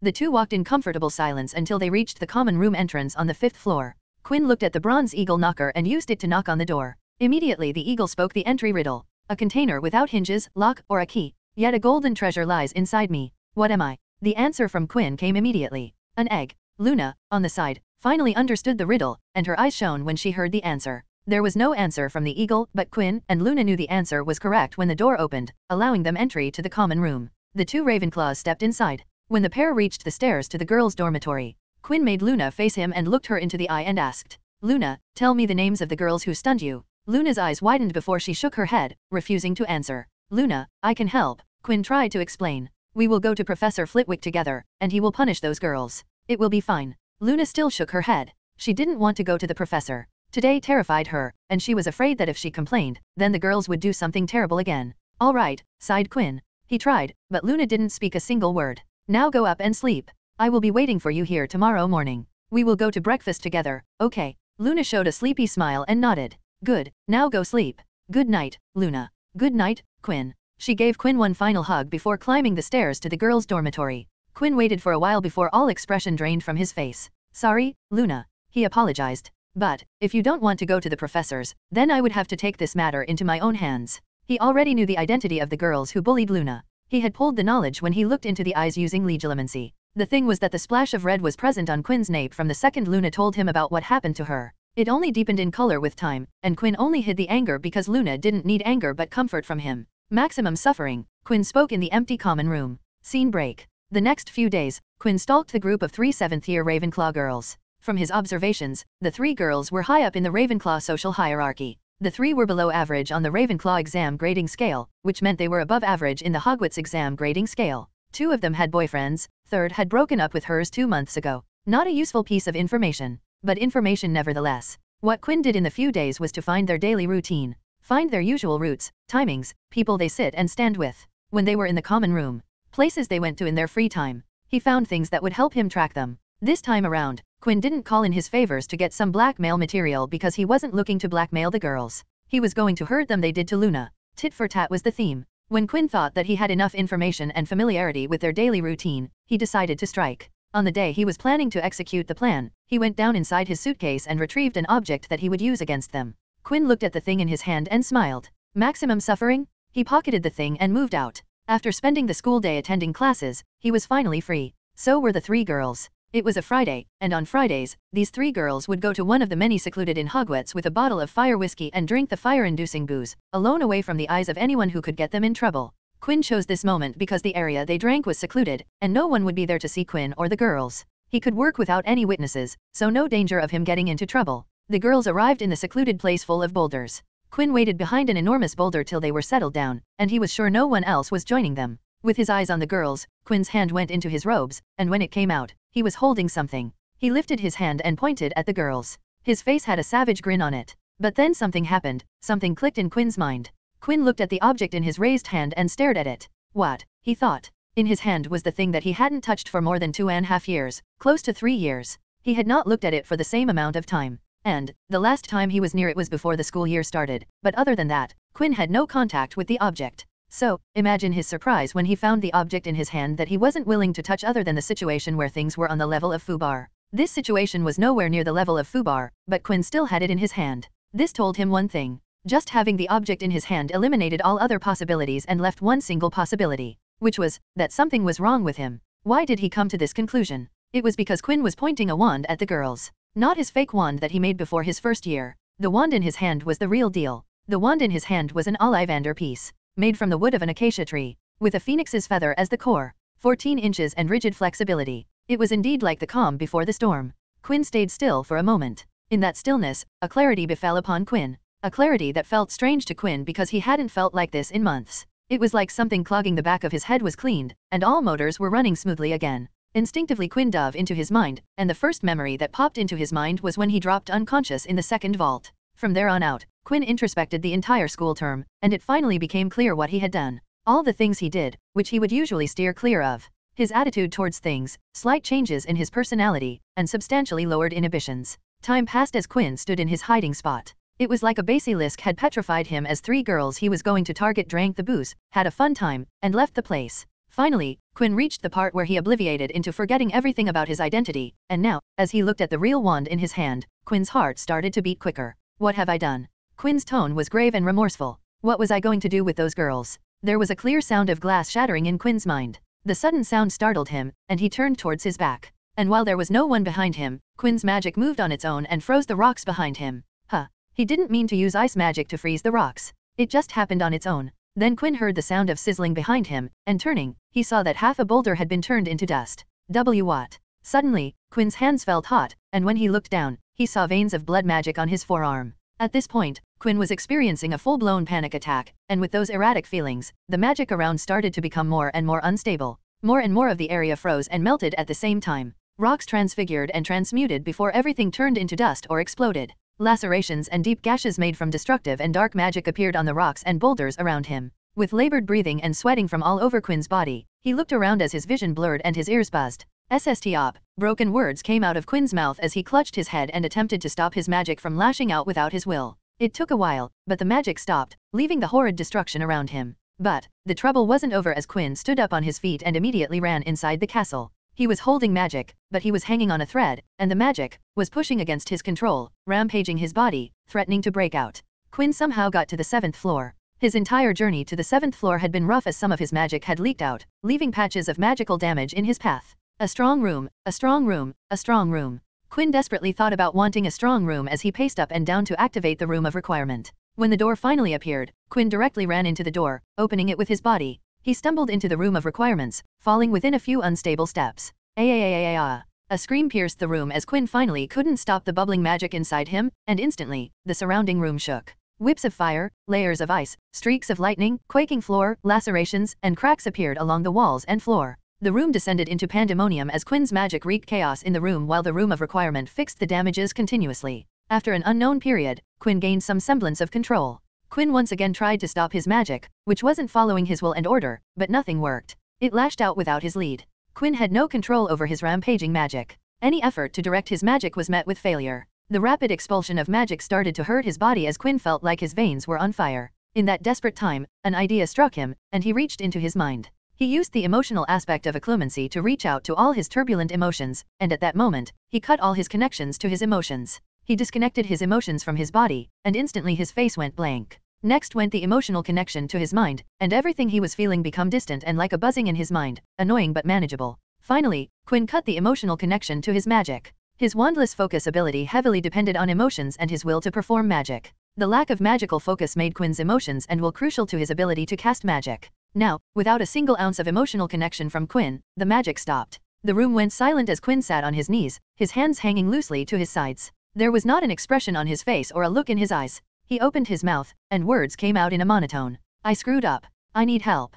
Dash asterisk asterisk dash asterisk asterisk dash asterisk. Blue, SLOTH-ACEDIA. Pink, LUST-LUXURIA. Red, WRATH-IRA. Yellow, GREED-AVARITIA. Violet, PRIDE-SUPERBIA. Green, ENVY-INVIDIA. Orange, GLUTTONY-GULA. Dash asterisk asterisk dash asterisk asterisk dash asterisk. Quinn West, MC. Fubar. Chapter 66, Grandfather and Grandson Talk. George West looked around the room he was in. It was a plain room that clearly been cleaned recently to make it presentable. Presentable to whom? His best and probably correct guess was for him. He owned the building of which the room was part. Actually, this building was owned by the West family business, and he was the owner of said business, so technically, he owned this building. Back to the room he was in, it had a single wooden table and 2 chairs, sitting opposite to each other on opposite sides of the table. On the table rested a pitcher of water with 2 glasses, courtesy of the manager of the small, West-financed ventures operated in the building. There was no decor on the walls, and the walls were painted in a simple white color that looked dull because of the time it had been since the room was given a coat of paint. Other than the table and the chairs, the room was bare. He got and walked to the window and looked outside the window. Through the glass, he could see the view of the all-wizard Hogsmeade village. People who lived in the settlement went on with their lives as George watched them from above. Not knowing that the richest man in the country was looking at them, George thought of the reason he was here. Quinn, his younger grandchild, had sent him a mail through the machine they were calling Magi Fax. The Magi Fax was a big hit in the offices of the West business. In the past year, Magi Fax was introduced to almost all of the West family offices and ventures. And as it was expected, the addition of the machines was a big hit everywhere. The memos were being sent faster than ever before. Just by employing the instantaneous feature of the Magi Fax, the business all around the world had gained major profits. The information was being exchanged much faster than their local competitors. That West business was faster and better at everything because they had more time to plan and act. George smiled when he thought about the profits that the Magifax brought them. Soon, the Magifax would be rolled out for all to buy and bring in more profits. His grandson, Quinn, didn't know it, but George had opened an account for him that would hold a part of the profit for every Magifax sold. His grandson didn't know it, but he was about to get very rich in the coming future. George walked back to his chair and sat down. He didn't know why Quinn had called him here at the Scrivenshaft's quill shop at Hogsmeade, but the letter said that he needed to get here as quickly as possible even if it meant to drop everything he was doing. George did what he was asked for and immediately replied that he would meet him the next day, and here he was, sitting in a room in Hogsmeade, waiting for his grandson to arrive. But, today isn't a Hogsmeade weekend, murmured George. He had asked the shop manager, and he was told that today, a Saturday, wasn't marked as a Hogsmeade weekend. I wonder how Quinn will get out of the castle. George didn't know that there were hidden passages to get in and out of the castle, and Quinn knew every one of them. He picked up a glass from the tray and placed it on the table, took out his wand, and cleaned it himself with magic before pouring himself a glass of water. Just as his glass was full, the door to the room opened. George looked up to see his grandson, Quinn, standing at the door. "Grandfather," greeted Quinn. George noticed the flat tone in which Quinn spoke and the slump in Quinn's shoulders, and the tiredness in his posture. "Quinn, you look." George greeted back but couldn't finish his sentence as there was something off about Quinn. George couldn't know what it was, but something about Quinn looked unnatural. Quinn sat down on the opposite chair and looked at George. When the eyes met each other, George's widened when the unnatural feeling disappeared, but what remained wasn't what George was expecting. George saw Quinn's face distort, and gone was the unnatural feeling and what remained was heavy bags under Quinn's eyes and sickeningly pale skin. His tired face didn't have an expression on it. "Quinn," George exclaimed in worry as he reached out his hands towards Quinn's face and held it against his cheek. "Oh my dear child, what happened to you?" Quinn stared at George with the same expressionless face he had on since the last 2 days and spoke monotonously. "I got into trouble. I am in big trouble and need help." George frowned in worry as he noticed the monotone in Quinn's voice and no expression. "Quinn, why are you using occlumency to hide your emotions?" After another stare, Quinn spoke. "Please, step back and keep your wand at ready." "What?" George was confused. Quinn's words didn't answer his question. His words only confused him more and caused more worry. "If you push your chair back and make some distance between us, I would be properly able to explain what is happening." The flat tone seemed to be the only tone that Quinn spoke in. "And, please keep your wand ready to protect yourself." He stared into George's eyes and asked, "Do you understand?" George observed Quinn with a critical eye before following his grandson's instruction. He pushed his chair away from the table and readied his wand to defend himself. "I am going to undo my occlumency." Quinn's voice cracked a little. "Be ready." George didn't know what to expect, but what happened blew his mind. A pained expression appeared on Quinn's face. It was the first facial expression he had shown since entering the room. Then it all started. The walls of the room changed. Some of the patches of the wall turned into liquid and dripped. Spikes jutted out from other patches. Paint on the wall caught on fire, but at the same time, the walls became whiter than ever. George gripped his wand as he felt the room getting colder and colder, but when he looked up at the ceiling, it was on fire. The table shook violently before floating up in the air. Deep gashes and horrid laceration tortured the floor. George removed his eyes from the bizarreness around, looked at Quinn, and saw multicolored veins all over his face. The rampant magic stopped after 10 seconds, leaving a panting Quinn, who slowly went back to becoming expressionless within the following few seconds. The room, on the other hand, didn't go back to normal. It remained damaged from Quinn's magic. "Please do damage control," came Quinn's request in the same monotone. George didn't respond for several seconds and just stared at Quinn before he finally used magic to extinguish the fires, repairing the destroyed table and fixing the walls to a certain degree. The room didn't go back to before Quinn's magic bruised it, but it was much better than the mess when Quinn cut the emotional connection from his magic. "What happened?" George pulled his chair towards the table and put his hand on Quinn's hand, which was shivering. "What was that?" Quinn held George's hand. George felt the nervousness in the grip. "Then, I should start from the beginning." Quinn pulled his hand back and took out a wooden cuboid from his clothes, and placed it in the middle of the table. The cuboidal box had crude runes carved on its surface. "What is this?" Quinn stared at the box with a blank expression, but no one but him knew what was going inside his mind. "Inside that wooden block is my wand." George frowned as he asked, "Your wand?" He couldn't comprehend why Quinn would keep his wand in a wooden box. He wasn't expecting the answer that Quinn gave him. "Grandfather, I have only held my wand 2 times since the day I bought it. The first time was on the day we bought the day and the second time was before this week. Other than those 2 times, I haven't touched the wand with any part of my body." "That doesn't make sense," George spoke, not believing what Quinn said because his situation didn't allow Quinn to leave his wand. "Child, you are learning magic, you can't perform magic without a wand." Quinn's hands were palm-faced down on the table. He slightly raised his index finger on his right hand, and immediately George's wand expelled from his hand and twirled in the air before falling over the table. "I don't need a wand to use magic." George looked at his wand on the table, which was snatched from his hands. He couldn't believe that an unarmed child had just disarmed him. Then came the story that explained to George what just happened. Grandfather, if you remember, I showed my first sign of magic when I was 4. There was a pause before Quinn continued again. When I fell from my room's window, and that triggered the accidental magic to save my life. George, of course, remembered the day. All the people had a scare followed by joy because of Quinn's fall. It was exactly 1 year after that I gained deliberate control over my magic. Quinn narrated the event where he first used magic. It was frustration-induced, accidental magic. I sent a rubber ball across the room. That allowed me to control my magic on smaller levels. Quinn remembered the days he would play with glass marbles and rubber balls. I moved small objects by using magic for an entire year before I got my hands on one of Leah's books. If Quinn didn't have a tight grasp on his occlumency, he would have smiled. From that day onwards, I learned about magic theory and how it worked. George recalled the days when Quinn would carry Leah's book with him all around the house. Then came the time when he left for the world tour. That was the start of my magical journey. Leah had given me books of my own as a gift, and I had to buy books from every country we visited. Unlike what everybody thought, I didn't buy them because I enjoyed reading. I bought them because I wanted to learn more about my magic. George's eyes widened at the revelation. He couldn't believe that his grandson had been doing wandless magic since he was 5 years old. I learned on that trip. To this day, I consider those years were the best time of my life. I traveled the world while learning magic. At that time, it was everything I wanted from my life. I never stopped practicing magic after that. Quinn stared at George's face and continued, I have over 8 years, closer to 9 years of experience with wandless magic. I can use magic without a focus with no problems. I don't even notice it anymore. Quinn stopped talking to let George absorb the information. After a while, George put up a question. Why didn't you use your wand after we bought it for you? Memories of the day he bought his wand passed through Quinn's mind. As I said, I had been using magic without a focus since I was 5 years old. That was 6 years of experience of wandless magic. By that time, I had a solid connection to my magic. But when I held the wand, what it did was try to divert the connection between me and my magic through the wand. Meaning that if I kept using my magic, then there would come the point where I would reach a point where I would have to use the wand as a link between me and my magic. Quinn did a robotic shrug as he explained, I didn't want my solid connection to my magic to wither away with time. But the wand made me feel so powerful. Just holding the wand in my hand increased my magical capabilities by several levels.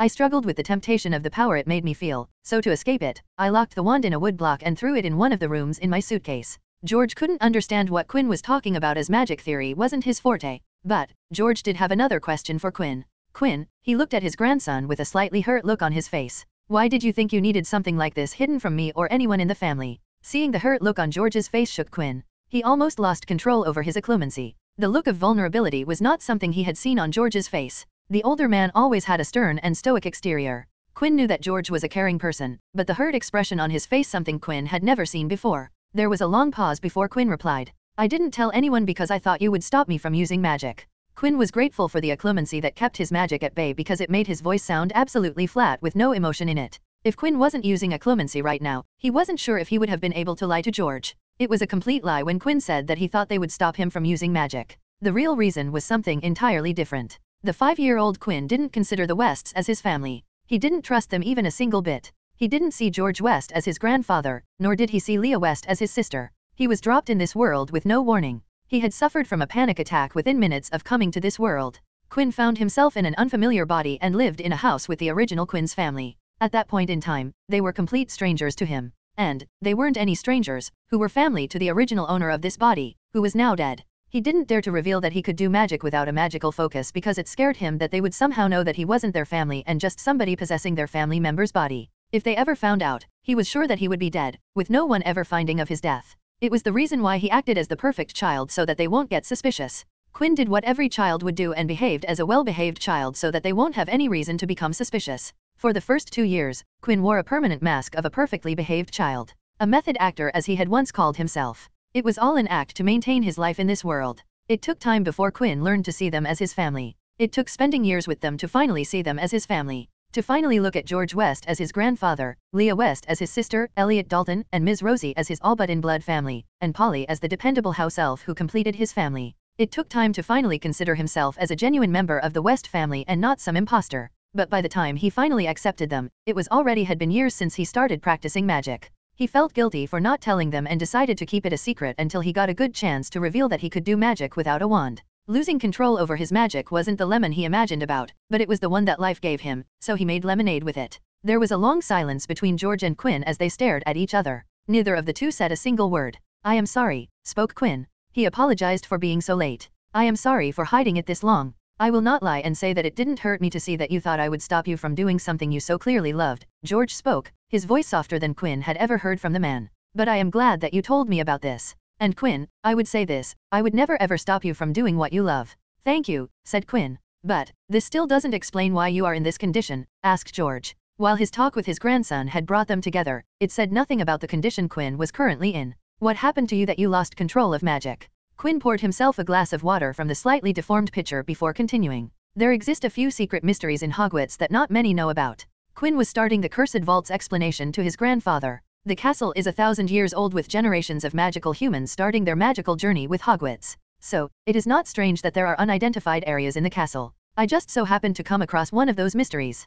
Quinn reminisced about the day he met Friar and how it changed his life in Hogwarts. In my second year at Hogwarts, I found that there are these 5 vaults hidden across Hogwarts. Only the ghosts remember about them because some of them have been here for centuries. The Hufflepuff ghost, Friar, shared with me the knowledge about these vaults. George listened to Quinn, who spoke with a flat tone and blank expression, but George could see how these vaults would have excited Quinn. I cleared the first vault last year. There was a pause in which Quinn thought if he should tell George about how he got hospitalized for 10 days because he almost died.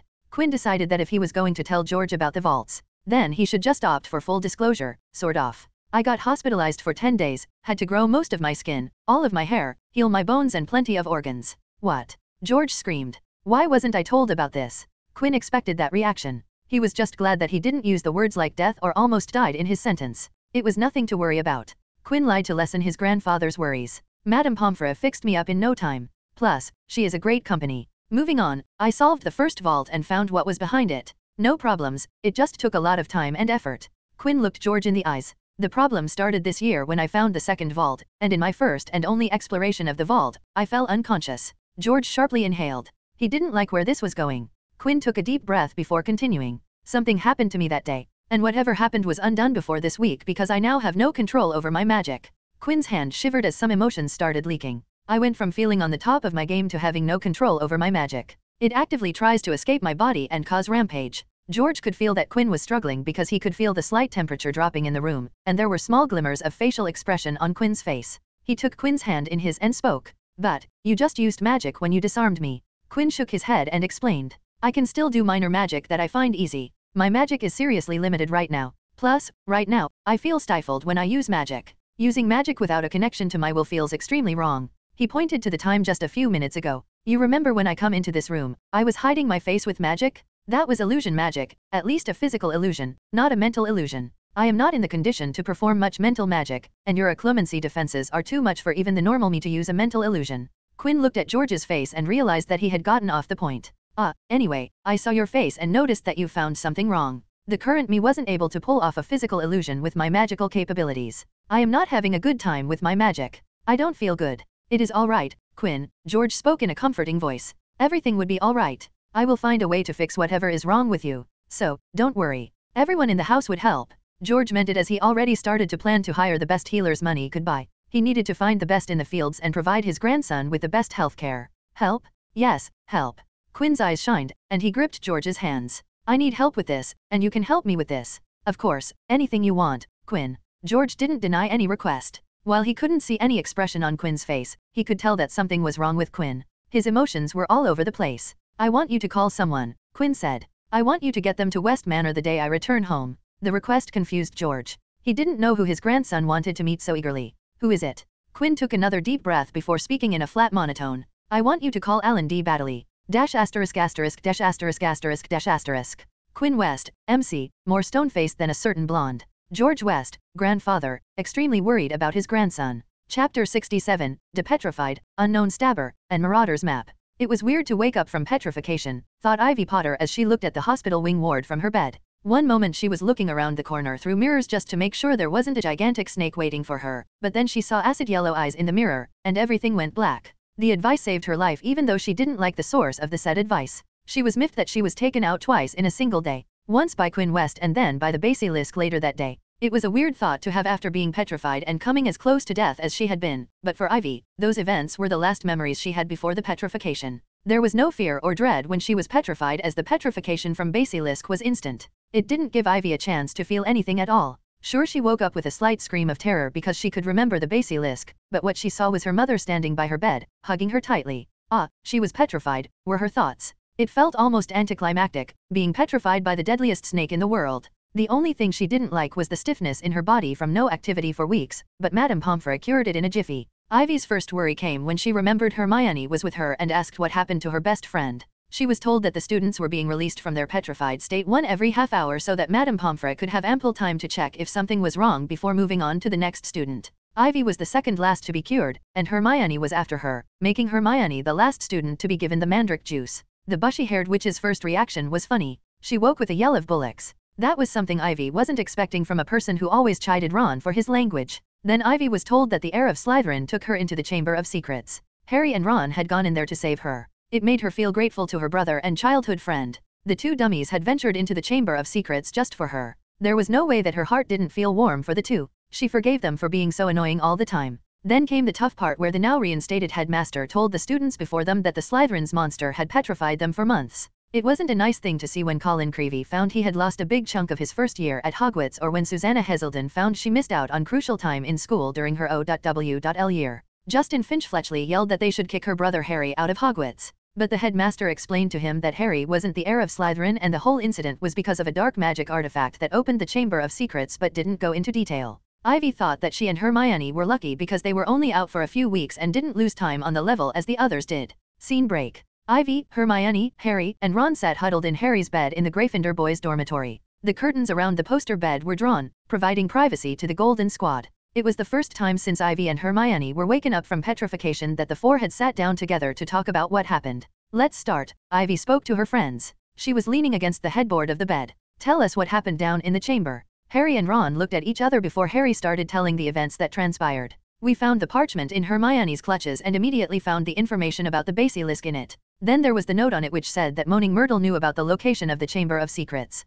Then it clicked in my head, Harry explained, that if the basilisk could kill with its gaze, then what if the girl who died the last time the Chamber of Secrets was opened never left the place which she died? What if she was there the whole time? Ivy and Hermione's eyes widened as they understood. Harry, who saw the expression, nodded. Moaning Myrtle was the girl killed by the basilisk last time the Chamber of Secrets was opened. Harry recalled the conversation he had with the ghost. Ron, who was on the side, nodded. Myrtle said that she was crying in a stall when she heard a boy making strange sounds while Myrtle was in the lavatory, and when Myrtle stepped out, all Myrtle saw were big yellow eyes before she died. Hermione had a strange thought that she decided to put out. Do you think glasses provide protection against basilisk's glare? Hermione asked, wondering about the information Quinn had given her and Ivy. I mean, look at all of us who got petrified. We all saw the basilisk's eyes indirectly. Shouldn't meeting the basilisk's eyes through the glass count as looking at it indirectly? Ivy shook her head in disapproval. I don't think so. In every case this time, the basilisk's eyes were seen through reflections. Water, mirrors, and viewfinder, all of which showed reflections of the eyes. And, Creevey saw the basilisk through a ghost. I don't think we can take ghost bodies and glasses as the same thing. She looked at Harry and thought of something. And, even if glasses do provide protection against death by glare, then I don't think Myrtle was wearing glasses at that time. Hermione frowned and questioned, why do you think that? Myrtle's ghost always has glasses on, which means she had glasses when she was alive. Harry said that she was crying when she was in the lavatory. Ivy jutted her chin towards Harry and said, I have seen him cry. He always removes his glasses when he cries. I mean, doesn't everyone who wears glasses remove their glasses when they cry? So, it is reasonable to think that Myrtle wasn't wearing her glasses at that time. Harry, who was telling them the ordeal he went through, was flabbergasted when the two girls started to talk about him crying. How did they go from basilisk and Chamber of Secrets to him crying? All right, stop talking about me crying. I don't cry, Harry said so that they could move on from the current topic, and spoke the last words with some weight as if insisting on them. Let's move on. Ivy and Hermione giggled while Ron chuckled as he looked at his best mate. Harry felt heat rush to his cheeks and hurriedly spoke. So, when we asked about what she saw that day, Myrtle pointed at the sink right in front of the toilet she haunts. And, when we searched the sink, Ron found a tap with a snake on it. Harry gave Ron a thumbs up before turning back to the girls and revealed, there is something that you don't know about this year is that I have been hearing voices. Harry winced when he saw Hermione and Ivy glared at him. Ivy massaged her temple and spoke in a voice that clarified that she was holding back her anger. I have said this a lot through the year, and I can stress this enough, but you are really an idiot? Do you know what you just dash? If you had just told us dash. Ivy and Hermione had gone into Quinn West's office and got caught by him and were blackmailed into being under his debt. Ivy was sure that either she or Hermione would have figured out the monster's identity with that piece of information. And while Ivy didn't know if she would have broken into Quinn West's space, Ivy was sure she wouldn't have asked West for the monster's identity, and that would have saved her from doing a job for him. Harry remained quiet for a while and observed his two female friends. He waited for them to calm down before continuing. Well, then I spoke to the tap in Parseltongue, and the whole sink came disappeared and left behind a huge hole which was the entrance to a tunnel that I think went down below Hogwarts. He remembered the entire tunnel ride into the Chamber of Secrets, with him trying to stifle his screams and Ron loudly screaming as he slid behind him. When I reached the Chamber of Secrets, I saw an unconscious student there. Harry stopped to recall his name. His name is Terence Higgins, a Slytherin. Ivy and Hermione noticed Harry didn't show his usual reaction when he talked about Slytherin. Harry would show signs like a shallow frown or a wrinkled of his nose, but right now, he didn't show any of those. Even Ron didn't snort in derision or snarl things like bloody snakes. Ivy even saw light sympathy in her twin's eyes. That was new, she thought. So, Terence Higgins was the heir of Slytherin? Hermione asked the question. Harry shook his head and revealed. No, Higgins wasn't the heir of Slytherin. He looked at the two girls and spoke. Voldemort was the heir of Slytherin. Ivy and Hermione's eyes widen at the revelation. What do you mean Voldemort was the heir of Slytherin? Hermione's voice fully expressed her shock. Terence Higgins was being controlled by Voldemort. Voldemort possessed him and opened the Chamber of Secrets and released the basilisk. Hermione was still frowning as she asked, but, how did he possess Higgins? A haunted look flashed on Harry's face as he explained, he used Tom Riddle's diary to possess Terence Higgins. What do you mean? Harry got up from his bed and walked to his desk. He picked up a piece of parchment and quill from his table and wrote something on it. After staring at the parchment for a while, he returned to the bed. The parchment went to the middle of the bed. Ivy, Hermione, and Ron leaned forward to look at the parchment. Asterisk. Tom Marvalo Riddle. I am Lord Voldemort. Asterisk. Every letter of the first line was connected to the letters of the second line with arrowed lines. Ivy, Hermione, and Ron were shocked to see the words transform into Voldemort's name. An anagram, gasped Hermione. Yes, Tom Riddle was Voldemort. Harry's face was pale as he stared at the parchment. There was a memory of Tom Riddle in that diary which could manipulate people who wrote on it. The other three understood what that meant. Harry had that diary for some time, and in that time, he had become withdrawn and something of a recluse. Harry was under the control of Tom Riddle's diary, and they could see how that knowledge was affecting Harry. A slight change in events, and Harry could have been lying in the chamber instead of Terence Higgins. Tom Riddle was the one who opened the chamber the last time. Harry told them about the memories that Riddle had shown him. He didn't want Hogwarts to close because of Myrtle's death, so he blamed Hagrid for it, and everyone believed it because of Aragog.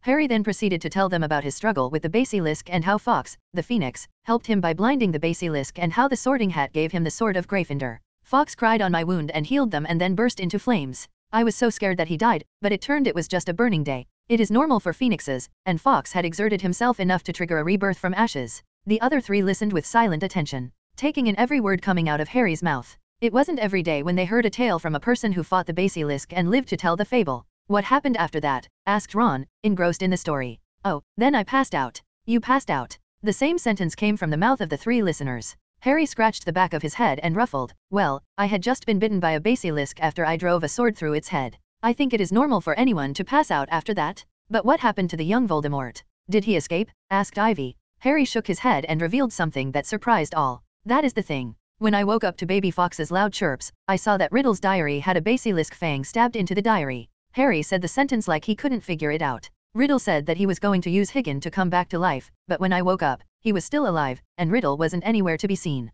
But, that doesn't mean that Voldemort is gone. What if he escaped? What is he is out there right now, exclaimed Ivy. Voldemort being out there scared her a lot. Harry shook his head and refuted Ivy's worries. Professor Dumbledore told me that when the diary was stabbed with the basilisk fang, the memory of Tom Riddle inside was destroyed. He assured me that Tom Riddle didn't return to life. He was destroyed with the diary. Ivy, Hermione, and Ron breathed a sigh of relief at that. Dumbledore's assurance was all they needed to believe that Voldemort wasn't returning as Tom Riddle. What I don't understand is that who stabbed the diary? There wasn't anyone in the chamber other than Riddle and I. Harry glanced at Ron and said. Neither did Ron see anyone entering the chamber. Ivy and Hermione shot quick and discreet glances at each other. Someone entered the chamber, he says, which meant that someone knew the chamber's location. And, both of them knew someone who fit that description. Scene break. Hey, Ivy, muttered Hermione as the two climbed down the stairs from the boys' dormitory to the common room. Do you think? It might be him, answered Ivy. But we can't be sure. It could be entirely someone else. Both girls knew who they were talking about. The person who had given them the information about the basilisk knew the chamber's location.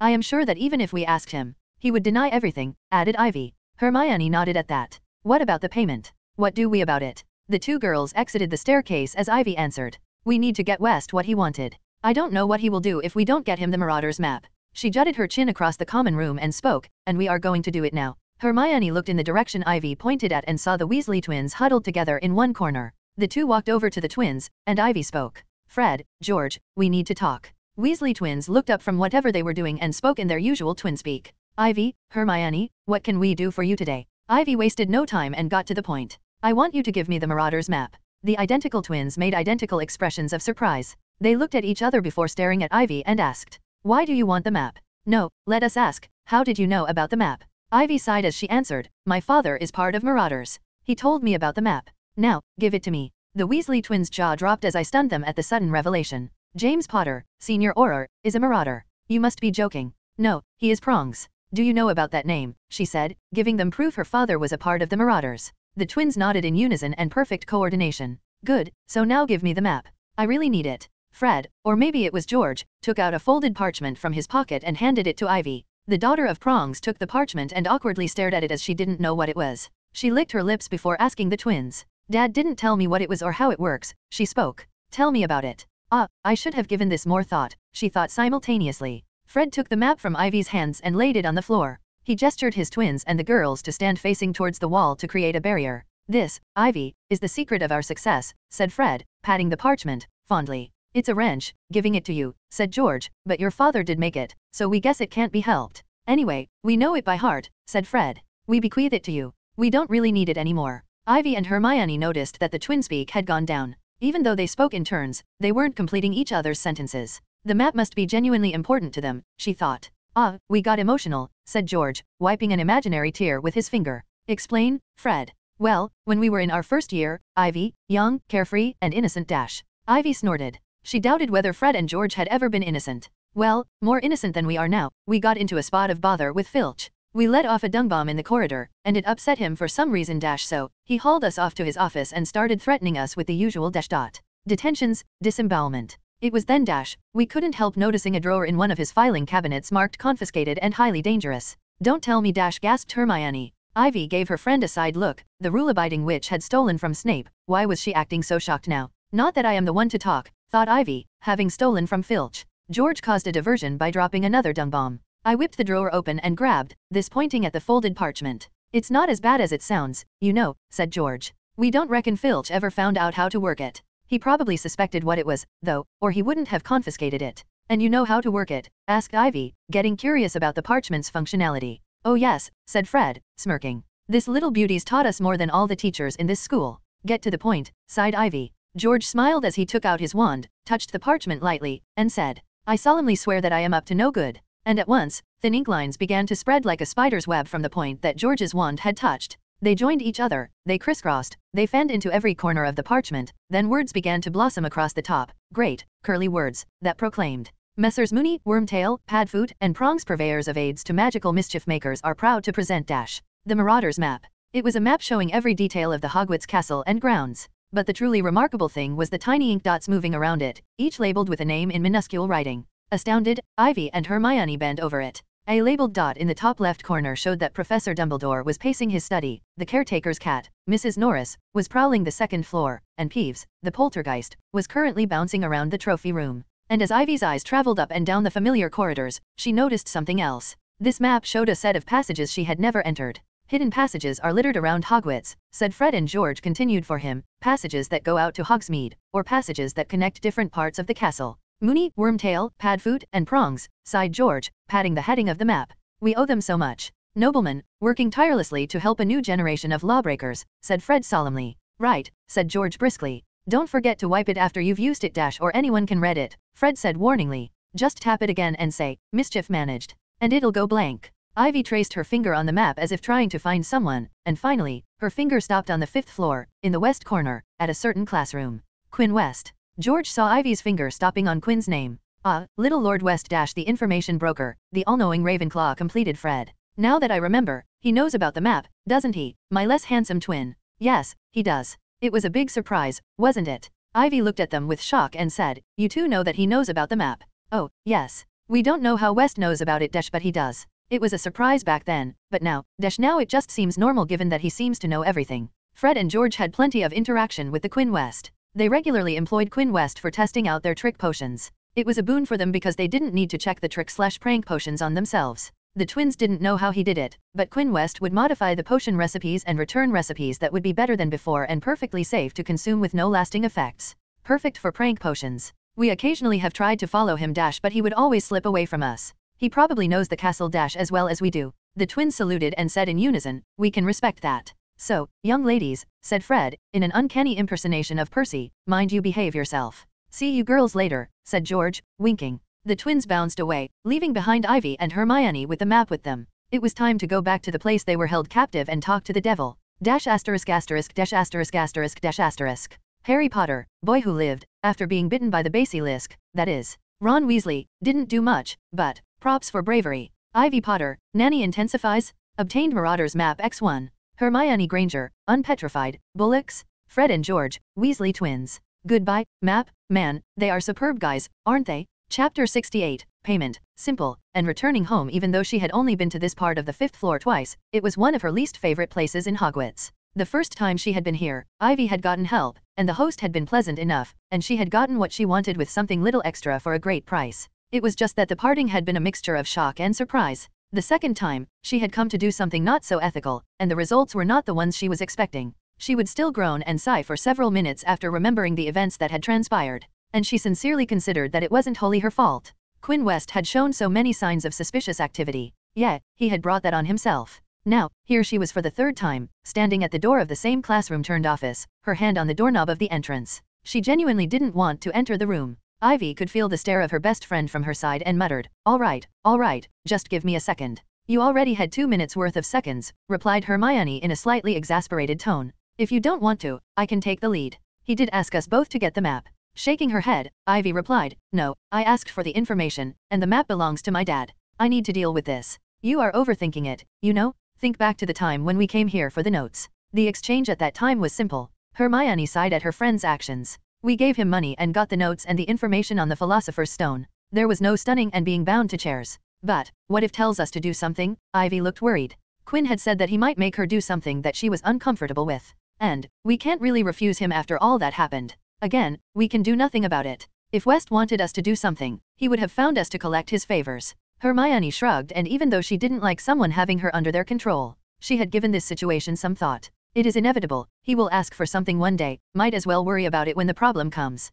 No reason to waste time by worrying about it right now. Hermione gave Ivy a push and asked Ivy to open the door and enter the door. The redhead pursed her lips before opening the door with determination. Inside the office, the two girls saw Quinn West sitting behind his table. His eyes were closed, and there was no expression on his face. He was sitting so still that they thought he was a statue. But, the door chime on the top of the door alerted Quinn of their presence as he opened his eyes and saw the visitors. He showed no change in expression and just stared at them. No, he was observing them. Yes, he asked with a flat tone. Ivy, who was walking towards the table, frowned when she saw Quinn. She could see the telltale signs that he was using that. What are you doing? She asked. The question was vague, and Hermione, who was just behind her, frowned. Is she again going to start something? Hermione's experience while Ivy and Quinn West interacted was full of situations like this. Ivy would act recklessly and ask questions that stumped Hermione. She wanted nothing out of the ordinary to happen this time around and just wanted to quickly complete the transaction and get out of here. You know what I am doing, exactly. Quinn's reply came in the same flat tone and no expression. Ivy's eyes narrowed, and she asked back, I know what you are doing. What I meant was, why now? Drop it, it is unsettling. I am practicing, said Quinn. Not my fault you find it unsettling. Deal with it. Hermione was part confused, and part irritated. It was always like this. Whenever these two meet, she was sidelined. What are you two talking about? He is using a clumsy, came the reply. Hermione didn't know what a clumsy was, so it still didn't clear Hermione's confusion. What is a clumsy? I will tell you later. She quickly replied before turning back to Quinn and asked, you are more expressionless than Greengrass. You know that Daphne's expression is not because she is using a clumsy? Quinn replied back. That is just her resting face. Let's move on. Why are you two here? Quinn wasn't having a good time, and right now, he didn't want to deal with anything. Especially with these two. The card isn't showing that I am in for consults, so why did you two come here? Ivy frowned before talking out the folded parchment and said, we bought you the Marauder's map. She was expecting a crack in Quinn's face, but he stayed expressionless. Ah, I see. So you bought it.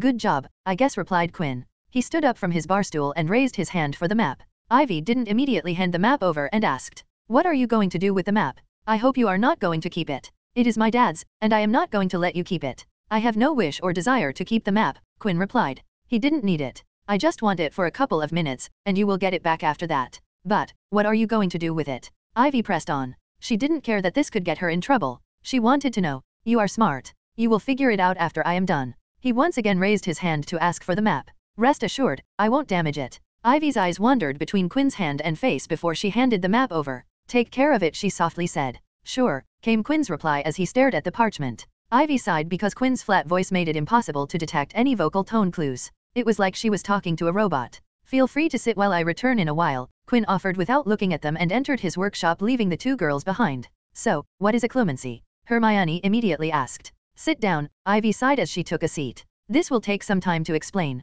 Scene break. On the other side of the glass wall, Quinn stood with both his hands on the table, his head hanging down and eyes closed. The reason he had asked for 10 minutes and not a minute to work on the map because he was busy groaning in his head. Trying to maintain his occlumency because of the stupidity he had done while he was under the influence was threatening to break his already thin-spread emotional occlumency bounds. Why did I have to ask her to get the map? While Quinn's face was calm as a cucumber, inside it was a raging turmoil of emotions and regrets. Why me? His entire interaction with Ivy Potter after he had come out of the second vault had been a series of blunders that had now become a huge mistake. The first and biggest mistake was to confront Ivy Potter while she was polyjuiced into Daphne. This whole mess started at that point. If he was not under the influence at that time, Quinn would have ignored the thing and just turned a blind eye to the entire situation. Getting a Potter under his debt was outstanding in almost every situation. But this situation wasn't one of those. Hell, no, it is the worst situation, cried Quinn. Blackmail? Really, blackmail? What was I thinking? After that came the break-in, which Quinn was fine with. He would have done the same thing even without the influence from the second vault.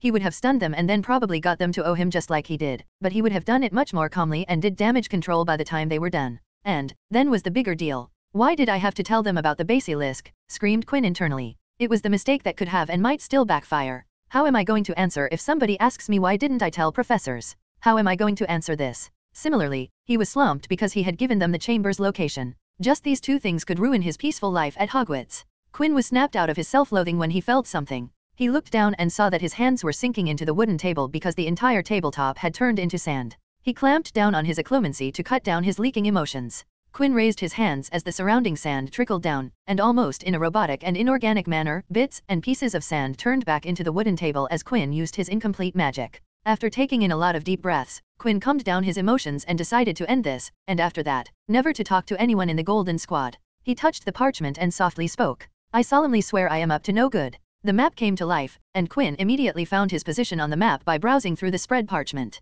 He put his finger on his position, and within the next few seconds, the footsteps and name tag representing Quinn West on the map lightened until it was no longer visible. Done, said Quinn. Now, I am free from any tracking. This was the only good thing that came from this. If Quinn was under the radar of Ivy Potter, Hermione Granger, and with them the Golden Squad, then erasing himself from Marauder's map allowed him to roam unseen. He had recon, and they had nothing to track him. He could outrun them all day long, and they could never find him. Mischief managed. After he was done, Quinn moved back to his office. Scene break. Here you go. I am done, were Quinn's first words while he returned the map to Ivy Potter. Your payment has been recorded and completed. The deal is finished. Thank you for doing business with me. Quinn skipped the part where he says to the clients to return if they had problems. He didn't want them to ever return. Ivy took the map from Quinn and gave it a close observation, trying to figure out what Quinn did. You can look at it after you get out of here, said Quinn. Please, leave. Ivy and Hermione raised their heads and stared at Quinn, who stared back. The two parties stared at each other before Ivy nodded and stood up from her seat to leave. Hermione looked at Ivy and then Quinn before fidgeting a little and decided to go for it. Are you selling the notes for this year? Quinn, who wanted them to leave, clenched his hand under the table and nodded. He stood up, went to his workshop, and brought out 2 sets of notes. Quinn placed one set in front of Hermione and then eyed Ivy. Do you want one? Ivy nodded but didn't say a single word. Neither Quinn nor Ivy wanted to speak to each other at this point in time. Same as last year, Quinn quoted the price. He didn't say anything about a discount because right now, it wouldn't even be funny. Hermione put down money for both sets and replied to Ivy, who looked at her with a quirked brow. I was always planning to buy these and well thought it won't harm in carrying money for yours as well. Hermione blushed under the gaze of the other 2 people in the room as she picked up the notes. Let's leave, muttered Ivy as she turned to the door and exited without saying a word. Hermione followed after her friend but not before throwing a quick glance at Quinn. After the door was closed, Quinn suddenly felt very tired. He wanted the school year to end. Scene break. I found it, Ivy yelled. She had the Marauder's map opened on her bed as she touched a spot on the map. What did you find? Asked Hermione, looking up from the notes she had gotten today. I found what he did to the map. Ivy was frowning. Hermione stood up from her table and walked to Ivy's bed, and asked, what did he do? He erased himself from the map, spoke Ivy. I can't find him anywhere on the map. Yeah, that must be it. Hermione sat down on Ivy's bed and looked at the Marauder's map. She studied the map, which was one of the more fascinating works of magic she had seen. But right now, she had something else on her mind. So, you didn't ask him if he was down in the Chamber of Secrets, asked Hermione. Ivy stilled at the sudden question before answering the question, but she didn't look at Hermione. It doesn't matter, and I don't care. But Ivy knew why she didn't ask that particular question. The reason was simple. She didn't want it to be true. She didn't want to hear from Quinn's mouth that he was down in the Chamber of Secrets. Ivy Potter didn't want to hear that Quinn West saved her and her twin's life. He had threatened and blackmailed her twice. In both cases, he had implied that he would make her family's life hard. Her image of Quinn was anything but positive. She didn't know how she would feel if she was told from that same person's mouth that he was indeed the one to save her and Harry's life. Things were simple this way. As long as Quinn West was the bad guy in her mind, things would remain simple. And Ivy Potter preferred simple after the events of this year. Scene break. The last few weeks had been tough. Quinn had found that if someone went from happy to the point of extreme giddiness to showing no expression, people would notice something was wrong. To combat that problem, Quinn had to force himself to show fake expressions, which proved to be mighty difficult when he was so detached from his emotions. He even had to put fake emotions in his voice, which was difficult in its way. Quinn's magic was just too glitchy to keep illusions on his face the entire day, which made it necessary to fake his expression. To lessen this hardship, Quinn had chosen to spend the entirety of his in hiding. He would spend all his time in the Room of Requirement. Room of Requirements was the reason he had chosen to stay in Hogwarts rather than going home. He didn't know what was happening to him, and while his grandfather contacted Mr. Allen, it could be dangerous for Quinn to stay at home and risk losing control of his magic. His family could get injured by him, and Quinn didn't trust anyone other than Allen with his mind. Every day inside the Room of Requirements, Quinn would undo the bindings on his emotions, letting them and his rampant magic flow out. While letting his magic was painful, it was also stress-relieving. Quinn binding his emotions all day wasn't good for his health. For the few minutes that Quinn let go of his emotions, he felt whole again. While it was painful, and Quinn struggled to force his magic to stay inside the entire time he let loose, it was the only time he felt whole. His exams weren't a problem because even with his current condition, Quinn could still perform magic above the asked level. He made sure that his results would be the same as last year because he didn't want anyone to know that he was suffering from an ailment. All his free time went in researching what had happened to him. But in the few weeks before the term end, he made little progress about his condition. So, when he deboarded the Hogwarts Express and saw his grandfather standing there, it was like a beacon of hope in the darkest of nights. Is he at home? Quinn skipped the greetings and directly asked. Yes, he is waiting, answered George. George had sent a Magi fax to Quinn, telling him he had agreed to see Quinn and meet him the day Quinn returned home. Good, let's go home, Quinn said in the flat tone he had for weeks. George had prepared a winged horse-pulled carriage because Quinn didn't trust himself with magical transportations like flu, apparition, or portkaya. Scene break. Where is he? Quinn asked Elliot just as he entered the manor. His patience had run thin the second he saw the West Manor from the carriage. And usually, this would be considered rude. Elliot knew what was happening to Quinn and answered. He is sitting in the reinforced training hall. Quinn nodded and beelined his way to the hall, which was reinforced just in case Quinn went ballistics. It was reinforced to withstand strong magic. He opened the door to the hall and saw the old man from which he had learned the magic that kept his magic at bay. The old man turned his face towards the door and then shifted his body when he saw Quinn. Oh, Quinn. It has been a while, hasn't it? Alan D. Baddeley had arrived. Dash asterisk asterisk dash asterisk asterisk dash asterisk. Alan D. Baddeley, my favorite character. Guess, who is back? Quinn West, MC. Hey, why am I in the second place? I am always in the first place. Ivy Potter, complicated emotions, possessor of modified Marauder's map. Hermione Granger, bookworm, worried about exams. Chapter 69, Home, Potion, and Cure. Quinn turned back and closed the door behind him. He nodded to George and Elliot, who were standing there as he closed the door. I will be back in a few. Turning back towards Alan, Quinn slowly walked to the chair in front of the old man and took a seat. Hello, Mr. Allen, greeted Quinn. Alan could see the clear signs of acclimacy from Quinn's face. So, I hear you messed up, Alan spoke, and Quinn just stared at his mind arts teacher's usual, almost ever-present smile. He hadn't changed a single bit in the 3 years. Alan D. Baddeley was still the joyous old man who had a penchant for peeking into others' mind. I did. I really did. Quinn nodded in response. Alan was here to help him, so Quinn didn't gain anything from lying or hiding things. And, currently, with his acclimacy operating full-time, he had a serious edge of logic in his thoughts. I want you to ready your bracelet and get ready to defend yourself. Quinn got straight to the point. This is what is happening with me. Yes. The rampaging magic I was told about. I think that is a good place to start. Alan brought his hands together and touched his focus bracelet with his other hand. Go ahead. I am ready. The two people in the room didn't waste any time catching up after 3 years of separation. Both knew that they could do it afterward. Quinn desperately wanted to know what was happening to him and solve it to get this crisis behind him. While Alan could see that Quinn wasn't having a good time. Okay, here I go. The next second, Alan immediately pulled up a transparent shield just as a spell was hurled towards him. Oh, that was close. He watched with keen attention as various activities of magic manifested into the room. There was nothing to be observed from the out-of-control magic. As the name suggested, it was out of control. After Alan was satisfied seeing this unusual sight, he turned his eyes to his young student, who had his eyes squeezed shut and struggle on his face. Immediately Alan sent a mental probe into Quinn's mind, and he was a little surprised to see that Quinn's shields were fully down. Right now, he was no different from a person without an occlumency shield. Alan dove into Quinn's mind and saw that the mindscape had changed in the last 3 years. Oh my, now that is a magnificent structure. Alan smiled as he saw the enormous building in front of him. Hogwarts Castle stood in all its magnificent glory. Even the surroundings were changed to look like the surroundings of the real Hogwarts. He built this in 3 years? Impressive. Alan was impressed because of the sheer size of the castle. He could tell that the castle was functioning memory storage and not a work in progress before a memory gateway initiation. But right now, he didn't have time to admire the structure, neither did he need to go through Quinn's memories. Let's go check his emotional status, said Alan, and instantly, he was not in the mindscape with the enormous castle. The space he arrived in was gray, with the color tending towards black rather than white. Inside the gray, there were dark distortion-like vortexes littered around the space. Well, with his magic out of control, it makes sense that his head is not right, noted Alan as he looked around. He loves magic after all. Alan was standing in Quinn's emotional representation. An experienced legilimens or occlumens could access their own or someone else's sentimental representation. You couldn't influence emotions from here, and this was just a place you could judge a person's emotions. Emotions were a complex concept that every mind arts user studied extensively. And if they were serious about learning about mind arts and the mysteries of the mind, then there would come a time in every mind art user when they would have to confront their emotions. The dark grayness in Quinn's emotional representation clearly showed that Quinn was in a darker state of mind, and the darker vortexes that he was struggling with some mental problems. Take Alan for an example. He was an avid advocate of mental health, and if anyone got the almost non-existent opportunity to get a look inside Alan's emotional representation, then they would find that it was a very light color of gray, a color very close to white.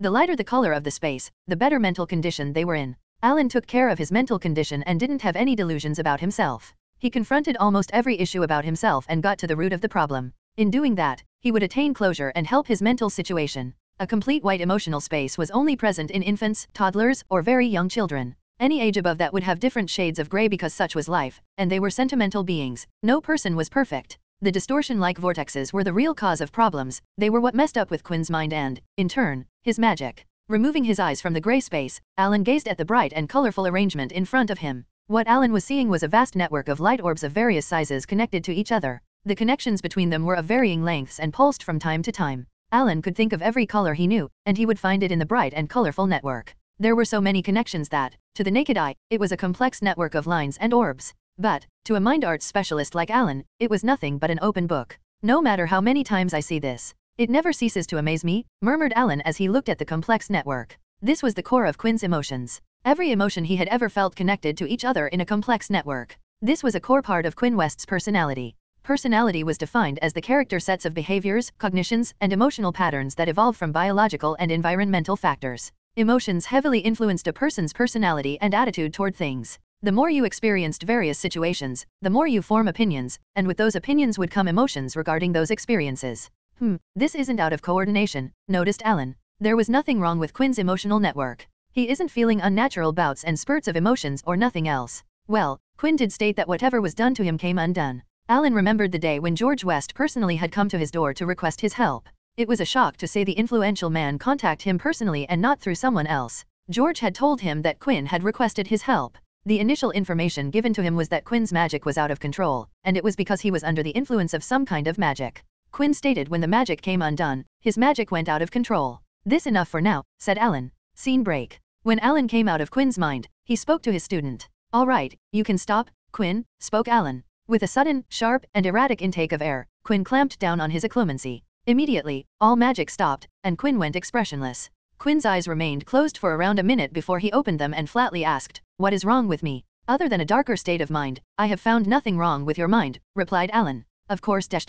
But a shout from Quinn cut Alan's explanation. What? Immediately, Quinn's occlumency cracked slightly under the bout of anger. Did you just not see the rampant magic? How can you say that nothing is wrong with me? Rampant magic once again manifested in the room as the temperature rose. Alan sighed before he cast magic, and immediately Quinn's pupils dilated, and he calmed down. "I am using mind magic on you to calm you down," spoke Alan. "How are you feeling now? Calm down." Quinn nodded as he patched up his occlumency and detached his emotions from himself. Alan also retrieved his magic as Quinn brought himself under control. "As I was saying, that there is nothing wrong with your emotions right now. They are functioning like a normal person, albeit a normal person under a lot of stress," Alan spoke in a calming voice, making sure that he didn't agitate Quinn. "But, we have only started. There is a good chance that I might have missed something, so have patience. You have already been like this for a few weeks, you can wait for a little while. Quinn nodded in reply and patiently waited for Alan's instruction. I will need some memories, Alan said as he crossed his on his lap. I need to know what actually happened to you. Alan didn't even ask for Quinn's account of the entire situation and went straight for the memories. He was sure that his student would recognize that showing memories would be much more efficient and resourceful than Quinn telling him things using words. I expected that, replied Quinn. It took me days under this condition to create a collection of memories that will get you up to speed. Oh ho ho, you are prepared. That is nice, Alan remarked at the news from Quinn. I had weeks to think about this situation. Even though I wasn't able to get myself better, I did make sure that I had everything in hand for you. Alan tilted his head and asked, what would you have done if I had refused? Quinn mechanically shrugged. I wasn't thinking about that. I am sure that if you refused, grandfather would have brought in someone else. But, if I am being honest, I knew you would come. If Quinn didn't have his acclimacy detaching his emotion from him, then he would have been smiling, but he couldn't even do that as his magic would have come alive and shot out fireworks into the air at the very least. Alan laughed at that statement. Well, it turned out you were right. Here I am sitting in front of you. The old man rubbed his hands before saying, all right, show me those memories. Scene break. A mental representation of Quinn waited inside his mindscape with a book in hand. He looked up to see Alan manifest into the mindscape. Let's get started, said the representation of Alan as he walked to Quinn. He looked at the book in Quinn's hand and asked, is that the collection? Quinn nodded as he raised his hand. Put your hand on it. Alan followed, and without a break, put his hand on Quinn's memory book, and immediately the memories, snippets from the time Friar told him the riddle to the memories of a few days back, greeted Alan. It took Alan just over a minute to go through every single memory present in the compilation. It would have taken Quinn at least a couple of hours to do the same. Meet me outside, Alan said and promptly disappeared from Quinn's mind. When Quinn opened his eyes to return to the real world because right now, to do anything inside his mind took his entire concentration, and he couldn't operate in the real world and his mindscape at the same time. Alan sat in deep thought about what he had seen. The memories had given him a lot to think about, a lot of information to process. Well, did you find something? Quinn asked in impatience. There were a lot of snippets, said Alan as he stood up. Quinn looked up at the standing man, waiting for the mind arts master to tell him some good news. I have some ideas. Give me some time to analyze. Alan walked to Quinn and put a hand on his head, ruffling his hair. Until then, sleep. Quinn was confused to hear it, but the next second, darkness took over him. Alan looked at his sleeping student and sighed. There were a lot of things to go over in Quinn's compilation. He needed some time to think those through, and he needed some hours for preparation, so he just put Quinn to sleep until then. Scene break. Quinn opened his eyes with a groan. He sat up on the bed and just stared forward towards the wall. Quinn frowned when the wall ahead wasn't part of his dorm room or his room in the West Manor. Where am I? He thought, and immediately he recalled what happened before he went to sleep. He was in the training hall sitting across Alan when he put his hand on his head, and then everything went black. He put me to sleep, didn't he? Spoke Quinn. He ruefully smiled at the old man's actions. It fit Alan's personality, dropping him without warning. But then immediately, Quinn's eyes widened as he recalled he wasn't using his acclimacy. Every morning since the accident, Quinn would wake up, and within a few seconds, he would be assaulted with pain that would function as a reminder to pull up his acclimacy. Right now, there was no pain and, more importantly, no outbursts of magic. Good morning. Quinn moved his head to see Alan sitting in a chair with a book in his hand. A small table with tea and snacks stood beside him as he enjoyed the treats while reading his book. Did you cure me? Quinn asked with hope. For the first time in weeks, his voice wasn't flat and had emotion in it. Of course not, child. Alan smashed the hope within seconds. You should know better that your condition is much more serious to be cured overnight. Quinn closed his eyes in shattered hope and felt miserable that he wasn't cured but opened his eyes to ask the question. Then why isn't my magic acting up? What did you do? Currently, he was feeling as normal as he had ever been. His magic wasn't acting up, his emotions weren't detached, and he felt whole again.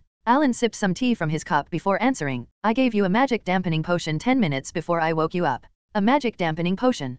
Quinn exclaimed. He felt around for his magic and felt that his connection to it was weak. Something like that exists. If he had known that something like this existed, he would have used it a long time ago. Oh yes, magic dampeners exist. Alan chuckled and took a bit of a scone before continuing. They aren't used that much, so it is not strange that you haven't heard of them. Quinn didn't care that he wasn't aware of something like a magic dampening potion. He was just glad that something like this existed. Thank magic. At least with this, I won't have to keep using my acclimacy to keep my magic under control. About that, Alan closed his book and stared at Quinn. I am afraid that things aren't that simple. What do you mean? Quinn felt dread build up in his ribcage. The reason that the magic dampening potion isn't famous or widely known is that it is harmful to the drinker. Alan dropped a bomb on Quinn. What do you mean it is harmful? If someone is put under the effects of magic dampening potion every day, all day, then their body starts to malfunction. Alan imparted grim knowledge to Quinn, who was under the effects of magic dampening potion.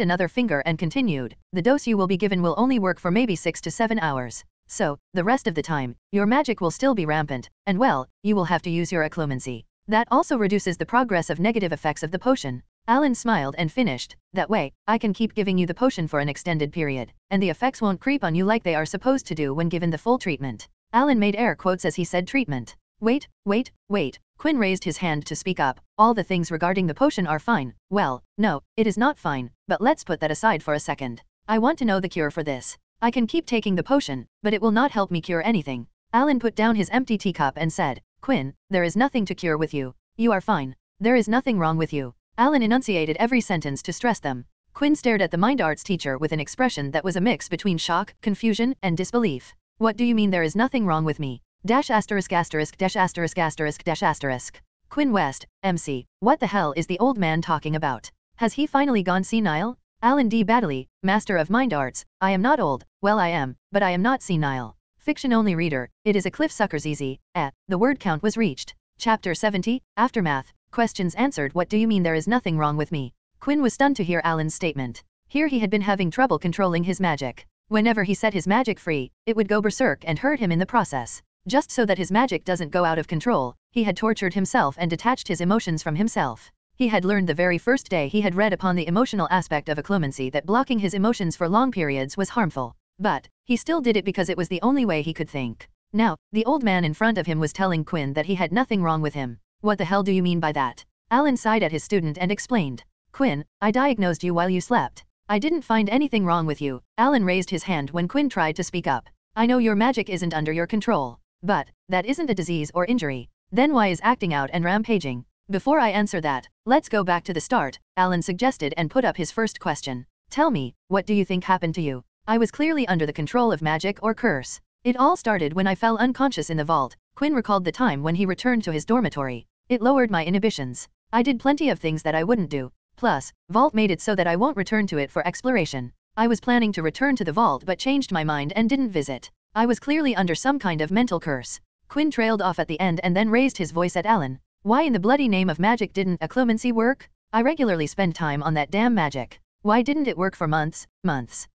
Tell me, Quinn, what is your current system of occlumency defense? Alan asked a question from his student. He already knew the answer to the question, but was walking his student through the process so that he would arrive at the answer. It hasn't changed from the time we ended our lesson, said Quinn. He wondered why Alan was asking him the question. A shield layer built under a defense layer, with another set of the same configuration following under the first set. Correct, and I have to say that you have made noteworthy progress in strengthening your shields. They have grown quite a bit since the time I taught you. Alan gave Quinn praise on his progress before asking. Now, let me ask you this. Do you think that right now, I am inside your mind? Definitely, Quinn replied almost immediately. He knew his teacher's personality. He had spent a couple of years under his tutelage, and he was sure that Alan was in his mind the entire time. Did you sense me entering? Or can you feel me operating legilimency right now? No, but where are you going with this? Asked Quinn. He wasn't following whatever Alan was trying to show him. Alan sighed before he said, Quinn, with your current system of occlumency, you won't be able to detect anything as long as they get past your shield. If someone or in this case something passes through your defenses, you will have no idea that they are inside.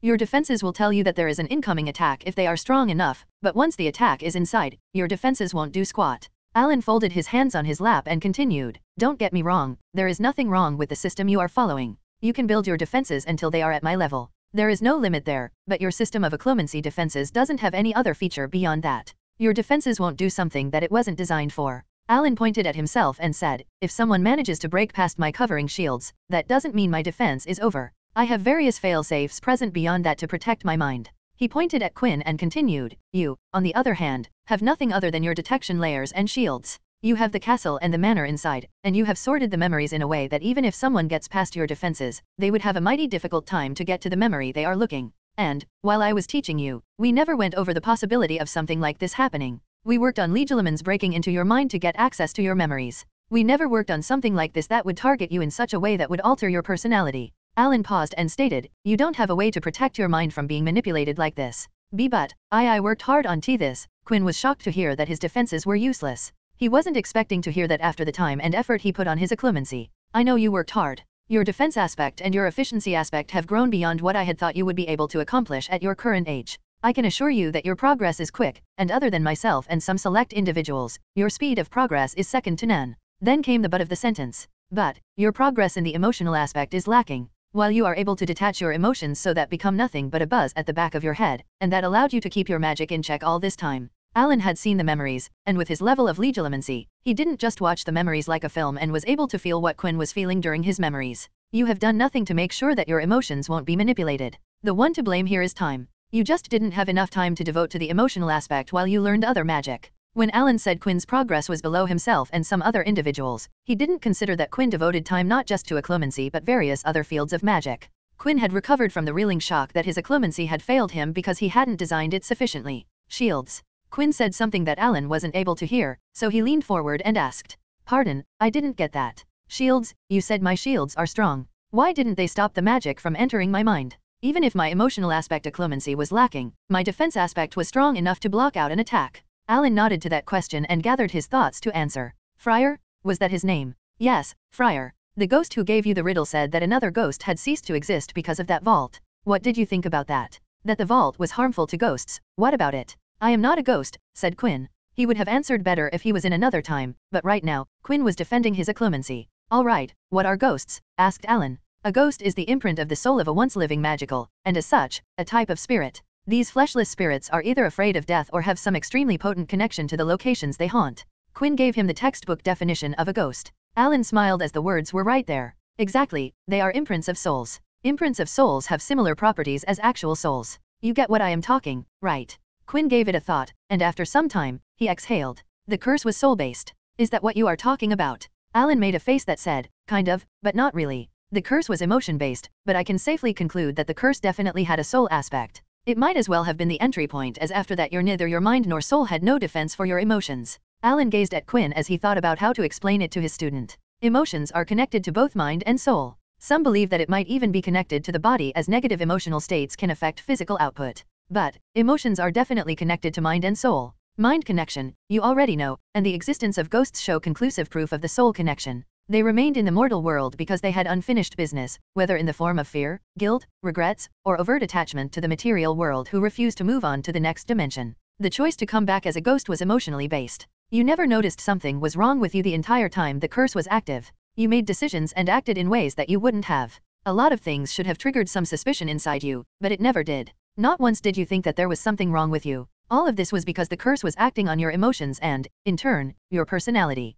It attacked from two sources, both closely connected to magic, mind and soul. Quinn just grabbed his head and groaned. He was regretting the decision to dive into the second vault. What about my magic rampaging out? Quinn questioned. How is that connected to my magic? What about the changes the curse brought to my magic before it broke? About that, I have no idea. How did the curse, if we can even call it that at this point, increase the capacity of your magic, but I can tell you that the increase in control was because emotion and will is an essential aspect to magic. The curse definitely brought your emotions close to your magic. Your magic responded to your emotions better than ever while you were under its influence. A magical's emotional state can affect their inherent abilities. For instance, an agent of the Statute of Secrecy Task Force was said to have produced better results with their in-charm after channeling the goodwill they received from innkeepers they met on their travels into their spellcasting. While in service, Gareth Greengrass, a senior researcher in the Department of Mysteries, at one point, documented over 700 instances of spells being cast in anger. He found they were all more powerful than even the casters themselves had thought themselves capable of producing. The curse targeted your emotions with cardinal sins, or the capital vices, or the 7 deadly sins.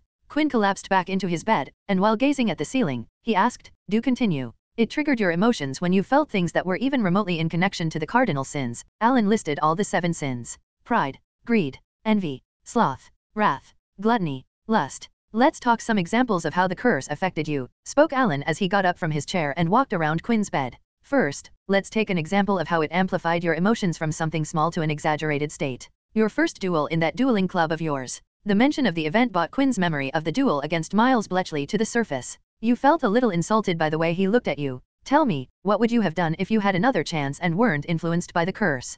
Quinn didn't have to think much about it, and he answered, a single disarming spell and end the duel within seconds. I would have ended the duel so fast that he wouldn't have a chance to even twitch a muscle, but I wouldn't have humiliated him by not even drawing my wand. That was too flashy for me. Quinn could hear Alan's footsteps as he walked around. That was wrath. He insulted you, and that triggered wrath. Your opponent just looked at you funny, and I think you decided to humiliate him even before the nasty spells he shot. I guess you are right. Quinn thought about the times he had been angry in the last few months. Some regrettable decisions flashed through his mind. Next, let's move on to the times where the curse took advantage of your body to take effect. Alan spoke, moving on to the next observation. If Quinn could see his teacher's face, he would have found a huge shit-eating grin on the old man's face. Body? When did the curse affect my body? Quinn wasn't sure there were changes to his body. Quinn was sure that his body wasn't touched by the curse. I am talking about puberty, Quinn. Quinn froze in his bed, and he immediately knew Alan was talking about lust. I am sure that you wouldn't have included those memories in the memory package, but you were working with logical thinking that spanned for days on end. So, a lot of those ended up in there. Alan laughed for a while before continuing. Lust triggered in short, but many bursts, and that was because of your hormones. You were so affected by it because you started to feel attracted to the fairer sex. Alan chuckled at the embarrassment his student was feeling. Lust just took over from that point on. I really saw youth in there. Quinn had spanked the monkey, jacked the beanstalk, auditioned with his hand puppet, charmed the snake, took the dog out for a walk, or wanked twice a day without fail. Now laying in his bed, Quinn remembered the times he had been doing something and just ended up staring at the passing by girls. Then there was the incident with Daphne. Damn it, why did I have to say that Daphne? Quinn mushed his face into the pillow. Lust might have been the most enjoyable, but just like others, it made him do things he regretted. Let's move on, please. A muffled shout from Quinn made Alan laugh. Alright, let's move on to the case where curse made sure that you won't go back to the antechamber. Only one sin kept you away from the vault. Quinn gritted his teeth and almost snarled, sloth. Yes, sloth. Alan had gone through Quinn's memories, and the one sin that was as far away from Quinn was the sin of sloth. Quinn West was a busy person. He had magic to learn, and Quinn made sure to spend every productive minute of his time learning magic. So, sloth was Quinn's mortal enemy. Surprisingly, it didn't affect you that much, didn't it? Except making sure that you didn't go to the antechamber, skipping your morning runs, and the frequent short flashes of zoning out. All you got was becoming extremely rowdy if you were awake past your bedtime. Quinn didn't say anything because it was true. The reason sloth didn't take root inside Quinn was because greed didn't let me be lazy, said Quinn as he stood up from the bed. The talk about sloth made him want to get away from the bed. Right, about that. I never understood why you spent that much time in the library. I know you like to learn, but the time you spent in the library was unusually lengthy. I, for a fact, know that you like to use magic as much as you like to read about it, asked Alan as he watched Quinn stand up from the bed and stretch. Quinn spoke while he stretched his body. I had tricked a professor into signing a pass to the restricted section of the library.